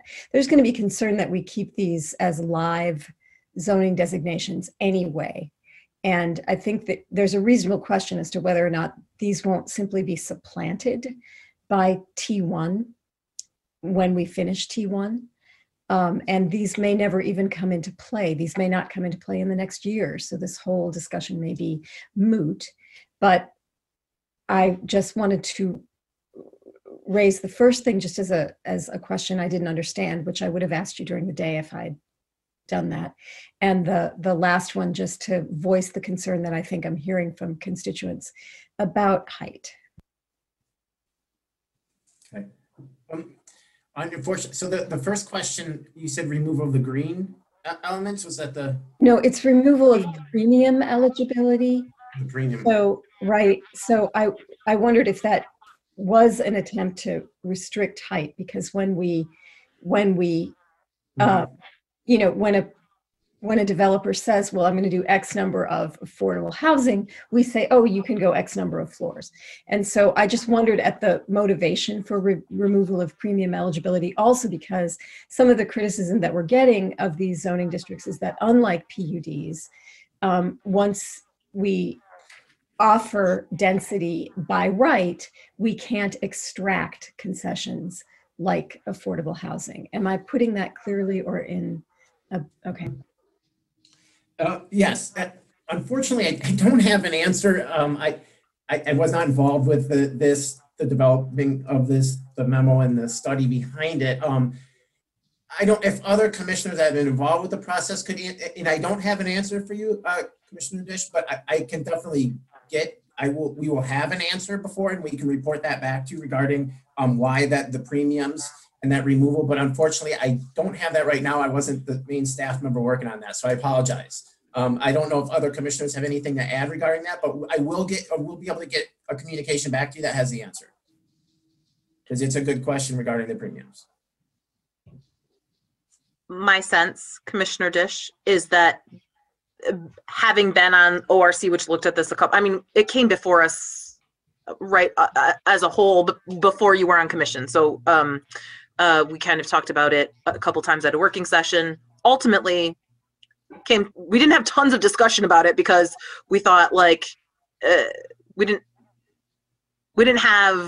thought we should give a quick response. We didn't necessarily see this as so broken, and I think that's reflected in here, that there may be an element like this typology is something that we don't want to entirely throw out.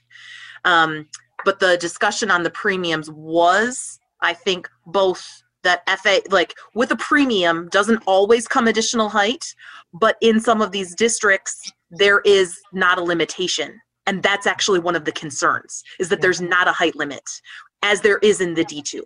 And so putting those things together, that was providing some additional protection, is my recollection of all of that. And to your second point, I think actually the last two bullets in my mind go together and are under the one helps make it a little bit clearer, that if you want to be 100 feet tall, you have, and you're adjacent to a residential district. If you're adjacent to a residential district, you now have to have, based on the multiplier that's in that second to last bullet, you have to be 100 feet set back from that setback line. So even if you are right next door, in order to be that high, for every foot over 30 feet, you have to move back. So maybe it's 70 feet then, if I did the math a little bit off. But this is providing an additional layer of protection over that.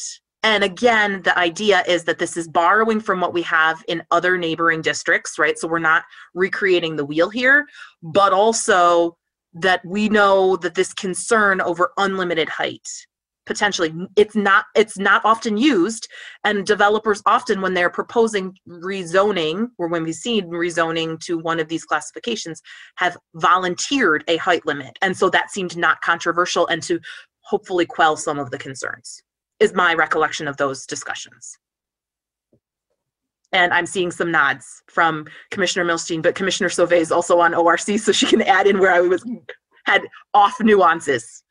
I'll just say, yeah, like the premiums was the uncertainty, especially in neighborhood areas, because the premiums only apply to D1, D2, and these designations. And so to remove it from this, it only applies to D1, D2, which has a clearer boundary, where the boundary of this is designated following, the campus area.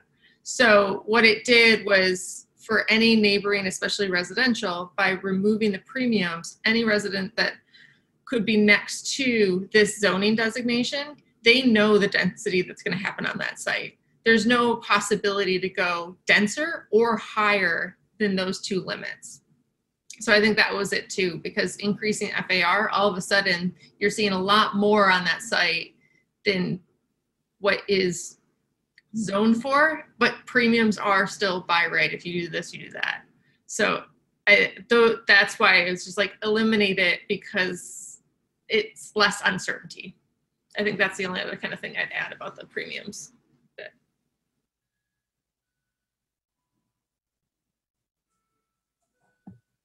Commissioner Abrams. Hi, I wanted to just get a little clarity on the process. So this evening, what we're doing is we're voting on a memo, which is an update to City Council.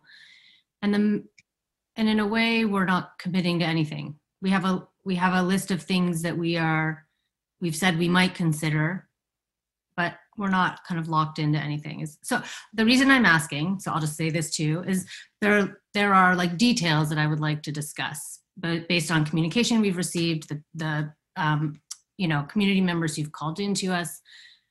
But my sense is that tonight is not necessarily the moment to hash that out, because what we're doing is we're essentially just agreeing to discuss this further in the coming year. But I'd like some just affirmation or confirmation, I guess. Yeah, I think from staff's point of view, that's exactly correct. Is that really, it's just meant to be kind of an update memo. Is that this is what Planning Commission we've been working on. These are some of the areas that we want to explore, but it's by no means, they're not code amendments. They're nothing like, yeah, by agreeing, we can understand the concern, like just by accepting or voting to pass this communication on, doesn't mean you're agreeing to any of these things that are in here. It's just really saying, this is kind of what we've come up with over the past year or so that we've been looking at this. This is our update, and this is areas further that we're going to explore. So you're correct that it's not committing you or any planning commissioner to anything really. So maybe I just would like to say I support kind of just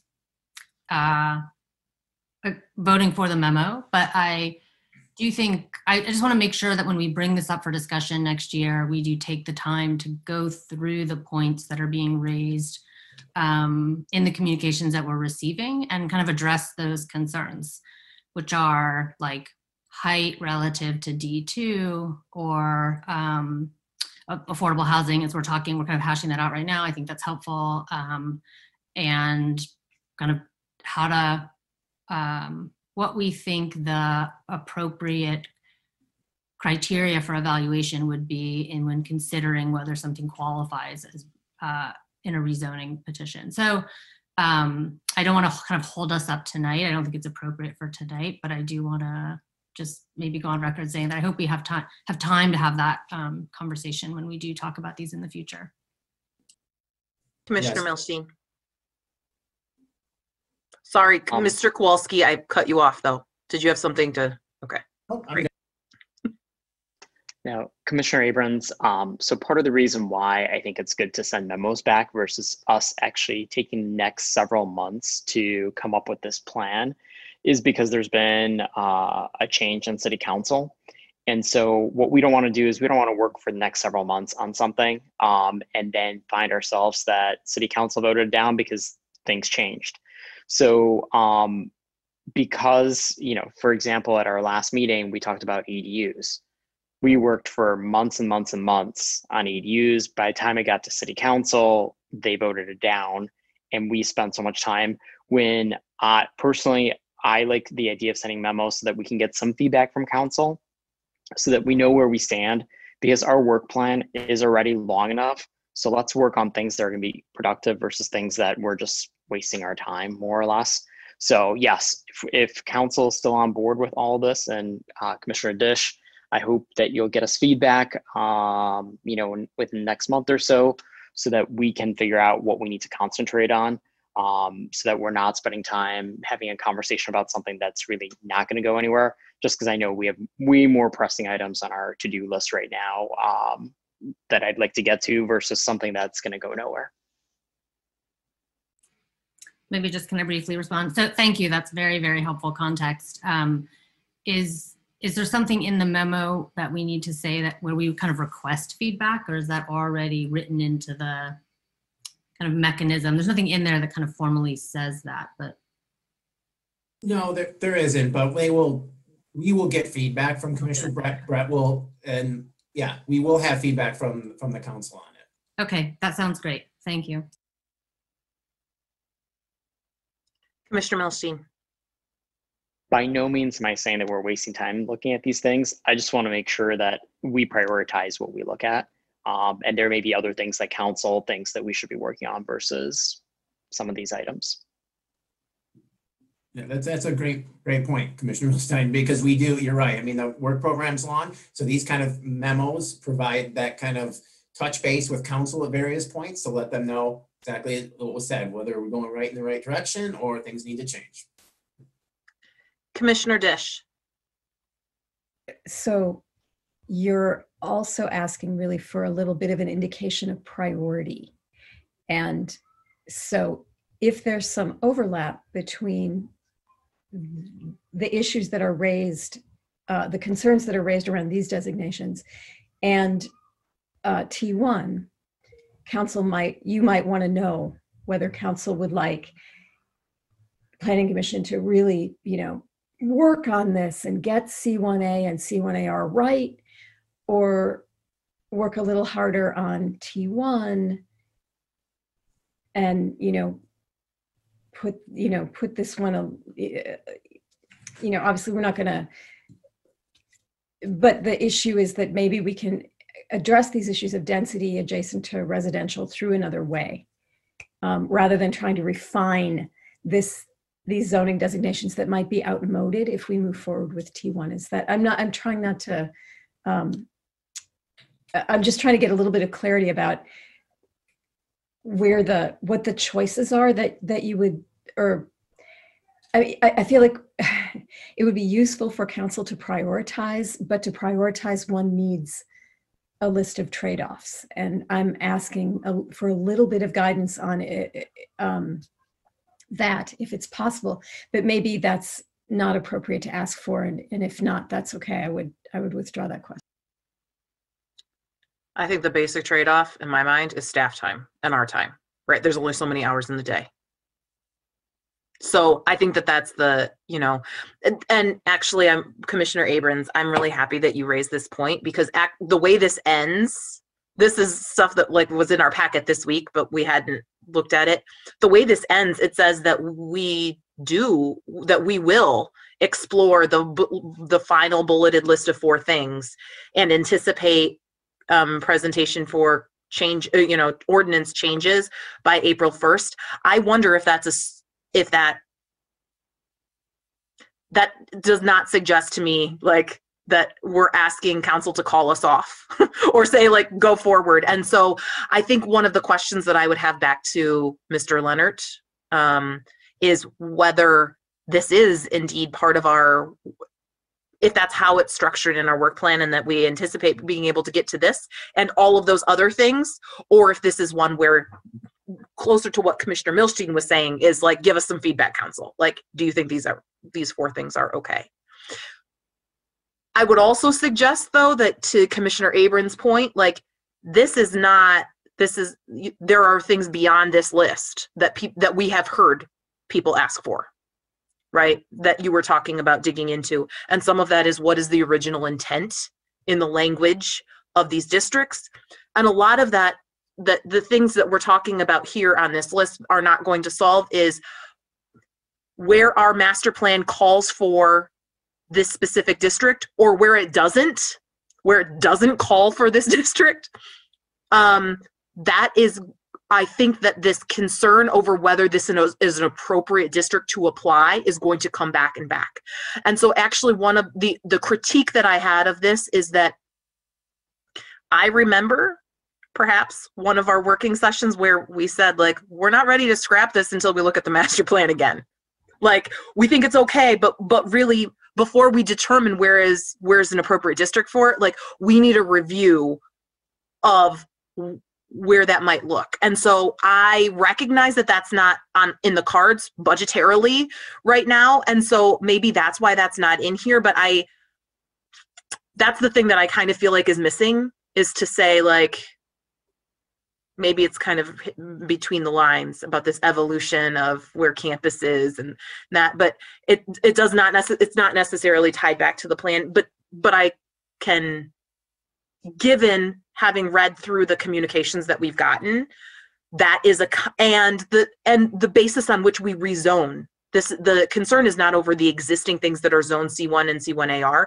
It's about when we rezone, people say this is not what's called for in the master plan. And so and it's what element of the master plan are we talking about, right? And is it that, so I think that that's going to be a continued concern. And I wonder if it wouldn't be wise to at least flag to council that, like, from planning's perspective, we see that as one of the challenges going forward.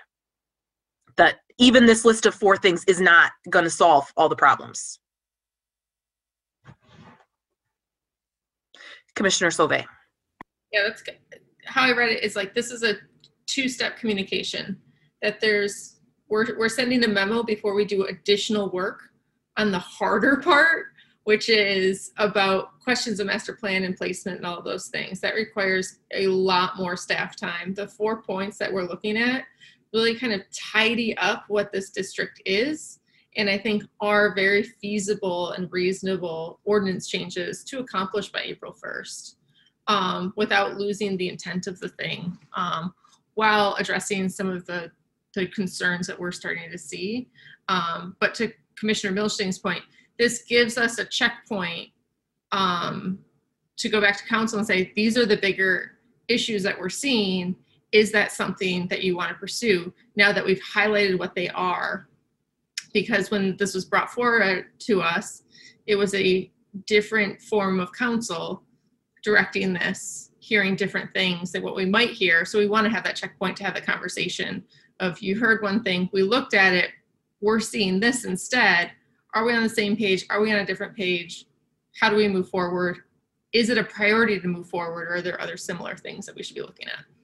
So I feel comfortable that it balances those two. We can take some smaller actions because we think it's appropriate to keep, as an available tool in our master plan, but there's bigger issues, and we want to have a checkpoint before we spend a lot of time on what might be a big issue or what might not be, relative to council also weighing in on what priorities are.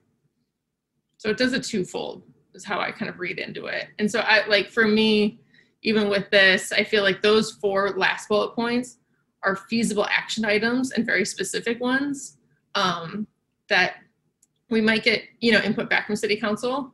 Don't do those, but otherwise we're prepared to do them if the feedback is, yes, this sounds good.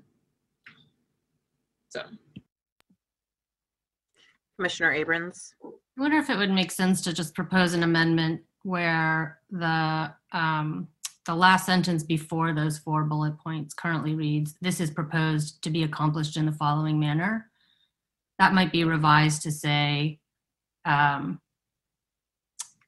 I'm not going to get the words right the first time, but, ways to achieve this might include, but are not limited to, the following. List those bullets.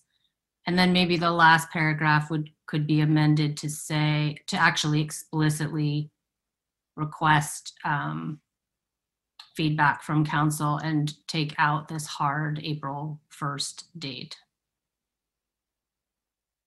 But yeah, I would be interested to hear what others think about that possibility. Commissioner Milstein.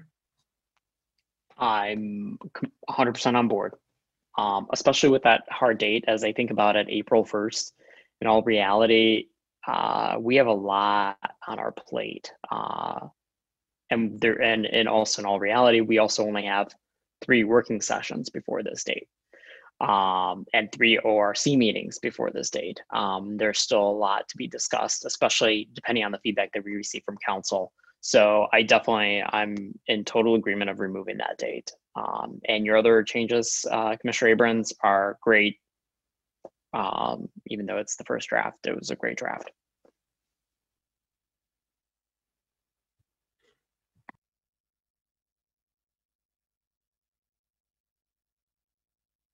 Muted.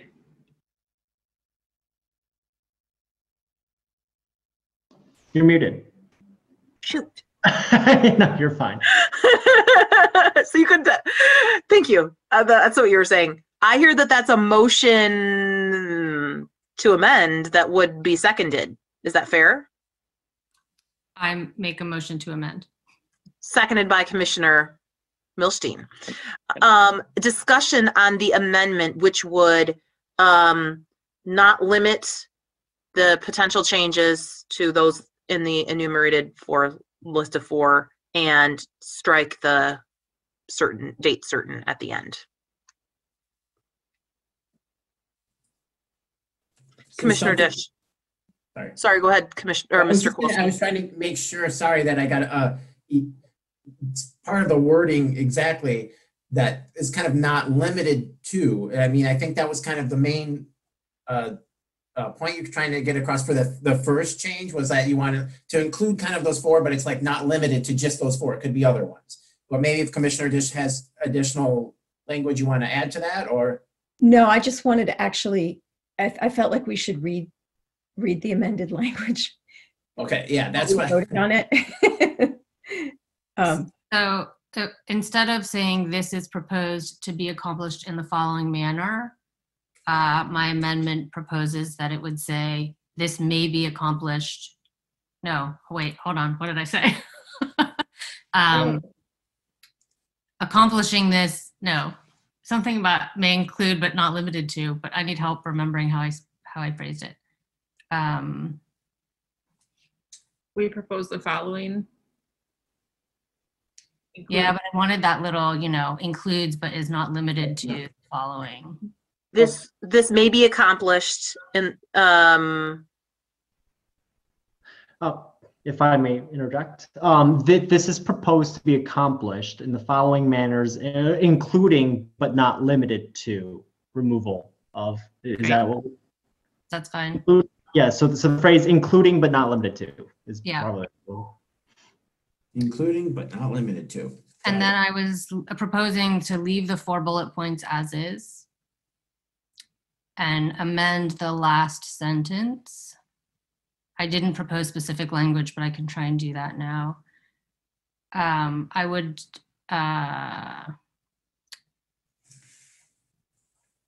instead of saying with anticipated presentation of ordinance changes, blah, blah, blah, I would say pending feedback from City Council regarding this memo or something. So this is after the comma, rather than with anticipate, it's pending feedback from City Council. Correct.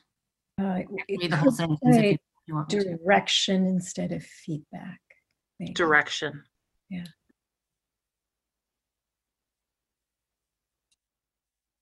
Would it be helpful to outline direction on the 2 kind of parts, the 4 bullets and the 2, 4, 7 bullets above, or just ask for direction overall?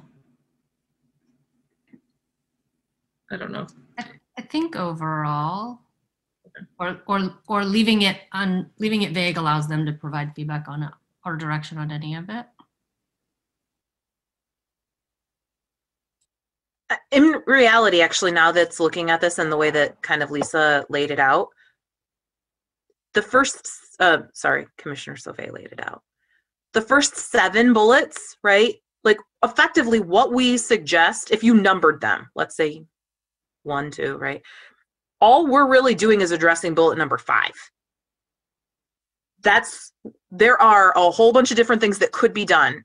We're saying number 5 is the low-hanging fruit that may take away like a lot of the heartburn, but it's not going to solve this. And so maybe, I mean, I think it's important that does not come through. We know that, but that I don't think is coming through here. And so I kind of feel like we need that. And what we need to say to council is effectively, here are the 4 bullets that you can do to address number 5. But maybe number 5 is not the right thing. Like, and we don't think that doing number 5 alone is going to solve the whole problem. There's a lot of other things that could be done. And I think what we really want is feedback on all of it. Is that fair? Direction on all of it.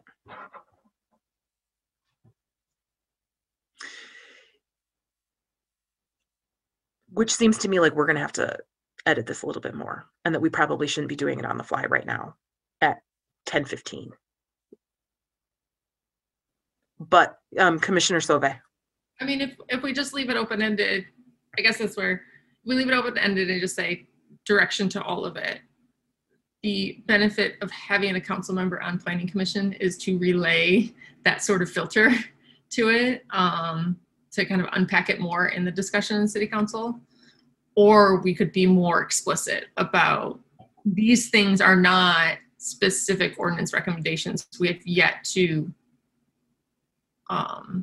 resolve into, recommendations.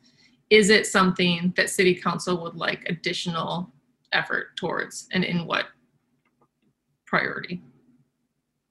So like we could go that far, maybe, yeah, if like we take another day to look at that, or we just say, look at it all, and Commissioner Dish relays all of this discussion. I'm open to either. I'm just opening up the conversation of a couple different ways to go. Commissioner Milstein, and then Commissioner Dish, there was kind of a question to you, if you want to answer it. So, and for some reason I can't find it right now. Didn't the original motion from City Council ask for a response by the end of this year? I think it so. did. I don't think we have an option of. I think we do need to get back to them by the end of this year, which is 2 weeks away, and we don't have any additional meetings. So unfortunately, I think we are going to have to do this on the fly. And I'm all in favor of sort of leaving it open-ended and having Commissioner Dish deliver the message to City Council with the memo. Yeah. So I'm looking again. I didn't go back and relook at the memo, but it's an extremely broad, like the first half is really broad. So I would interpret that what this memo is asking for is, are you interested in us further exploring bullet points, the last 4 bullet points, and translating those into ordinance in some amount of time? And then we had a very broad-ranging discussion, which includes a lot of other things. And do you want us to keep talking about those things? And develop some ordinances, develop some like more tidy fixes. I mean, but I think the expression that I've heard from Commissioner Sauvé is, here's a tidy, feasible fix that helps provide some security for people who have concerns about this zoning district, but it really doesn't reach the very broad range of concerns that have been raised about this. But do we need to reach that broad range of concerns by fixing this zoning designation, or are there other ways that we could go about that that might be a more fruitful use of Planning Commission's time? I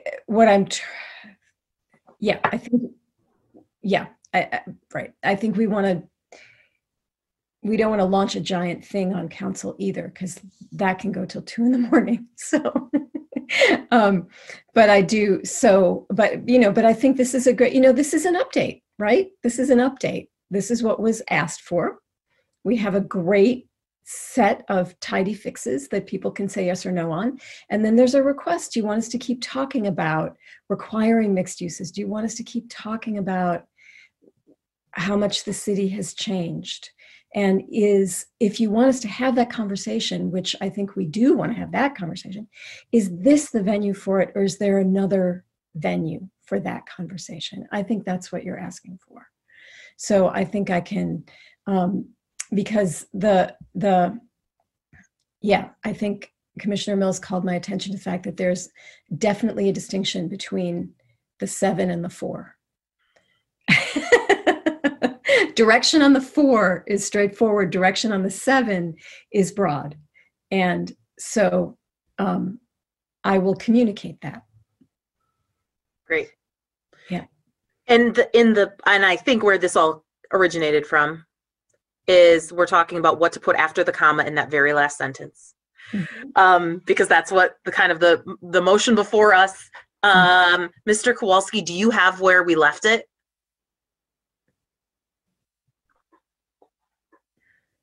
There we go. Well, I have the first part, which is above the bullet points. You want that summary, how we left it, or which part are you saying after? I think discussing about taking out the date. I think it's described above are the proposed amendments that will be explored and considered by the Planning Commission pending direction from City Council. Right.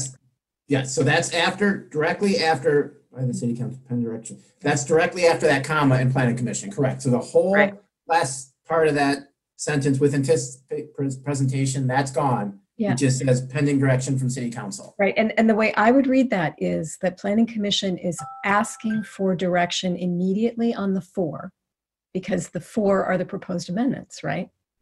And then there's a whole nother piece of this memo that we can also give direction on, but those are not proposed amendments. Those are pretty big action items. And it would be helpful to hear whether this is the venue to continue those action items, or whether there are other projects that might better address those action items. So do you want another sentence, or are you just going to verbally communicate that? I'm going to verbally communicate that. Great. Unless you guys want to make another sentence. Yeah. Thank you for calling my attention to that. Thank you, Commissioner Sauvé. All right, so we have the proposal to amend this, which would add, including but not limited to, before the bullet list of 4, alter that last sentence after the comma to simply pending direction from City Council. Any or more discussion on those 2 changes to this memo?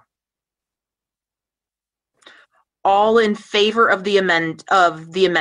This is not for the whole thing to forward. There can still be discussion. This is just, so particularly newbies know kind of what this is. This is just for the amendment.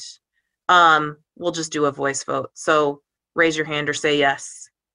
Yes. Yes. Yes. I see everybody's hand, so there can be no one opposed. No one opposed. Okay, so now the motion that is before us is amended. So the motion is to forward this memo that we have now amended. Any other discussion of the amended memo?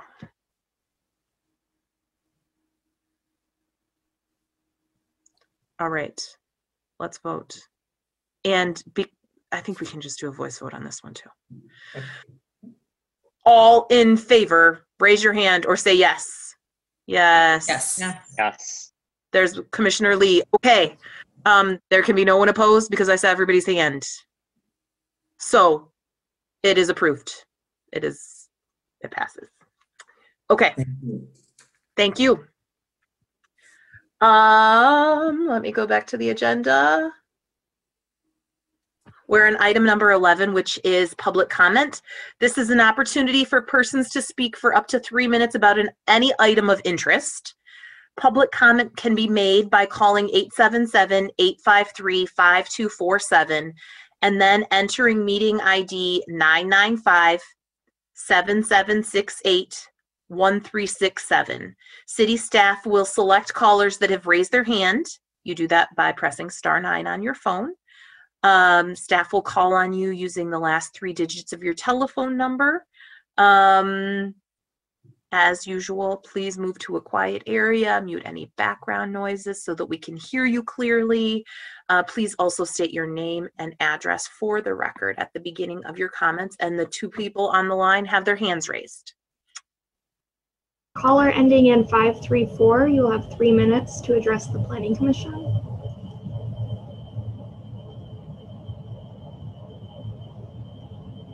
Hi, this is Tom Stolberg again, 1202 Traver Street.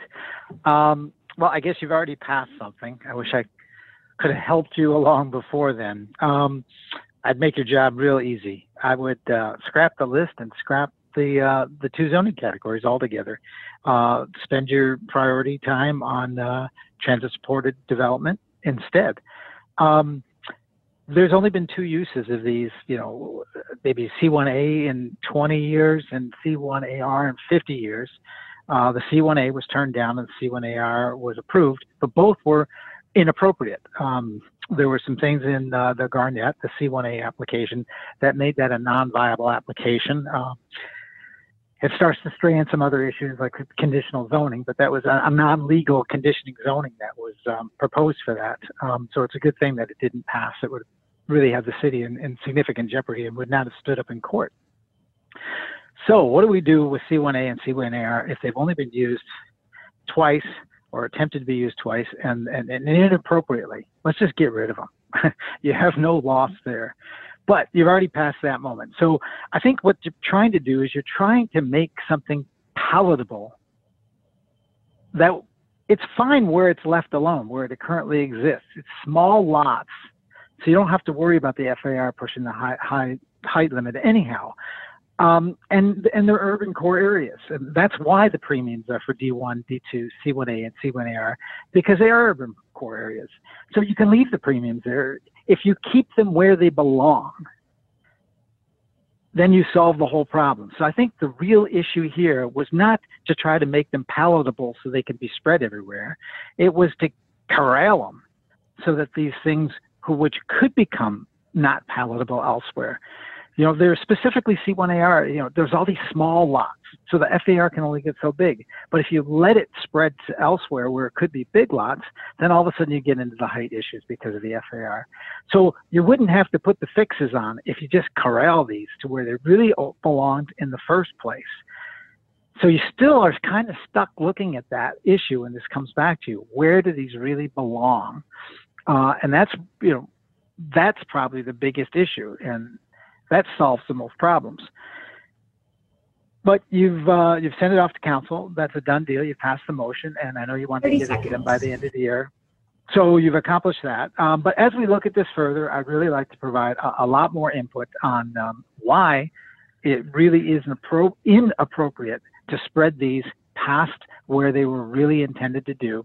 And I urge you in the time between now and when this comes back to you after direction from council, to read the documents that we provided, to read the actual lawsuit filing, to read the November 2017 letter from Susan Friedlander, which includes a report from the previous, from a prior planning director to planning commission.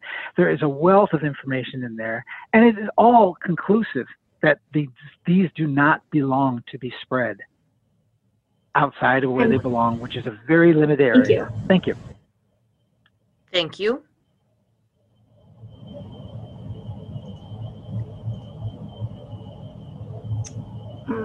Caller ending in 556, you will have 3 minutes to address the Planning Commission. Hi, this is Ralph McKee. Can you hear me? Yes. We can. I'm at 1116 Red Oak. I have a similar take to this that Tom did, but from a little different perspective.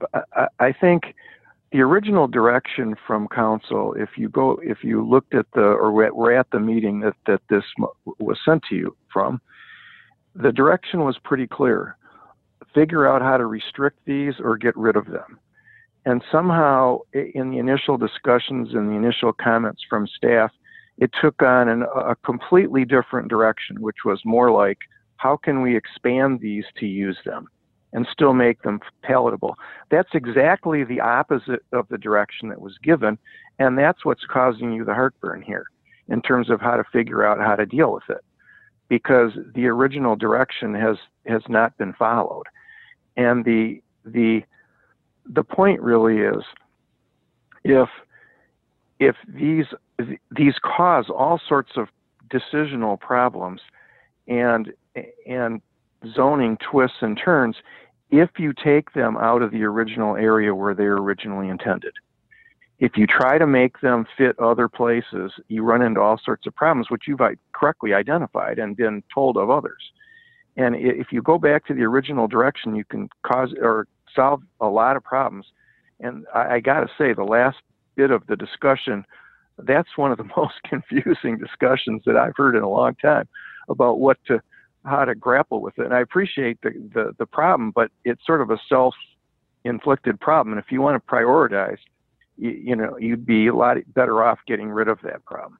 There is, however, something that all of the materials and all of the thinking that you're doing will be very productive, and that's because virtually all the issues that Tom and I have identified are front and center when you're dealing with the transit supported or transit oriented or T1 or whatever you want to call it.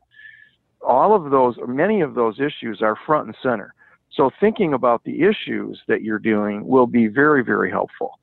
And so I would encourage you to do what Tom just indicated, which is to read those documents, which will give you background, which will be totally applicable to your other problem, which is going to be your priority going forward, as I understand it. So that piece will be helpful. I have one other sort of a little bit lighter, but maybe not that light, comment about the process and what you're using your time for. I remember at the first or earlier council meeting, a council member Dish waving the book about the endless meetings and all that, and that's light to some degree. I'll try to keep it that way. But you guys spent 35 minutes talking about what date to move the Lewis Jewelers site plan review to. You spent 35 minutes on that. I just want to let you know that I'm not sure about the use of time if you want to prioritize and keep your meetings short. Thank you. Thank you very much. I don't see anyone else on the line, so I will close the public comment period and move on to item number 12, which is commission proposed business. Is there any? Commissioner Milstein? I'm going to keep it very brief, and this is for Mr. Kowalski to take back to Mr. Leonard. One of the items that was added to our communication late today was a letter from the Village of Barton Hills saying that they are embarking on a master plan revision, and also stating in there that they are planning to make revisions to their master plan. And one of the things that's happening right now is the Lower Town Area Mobility Study.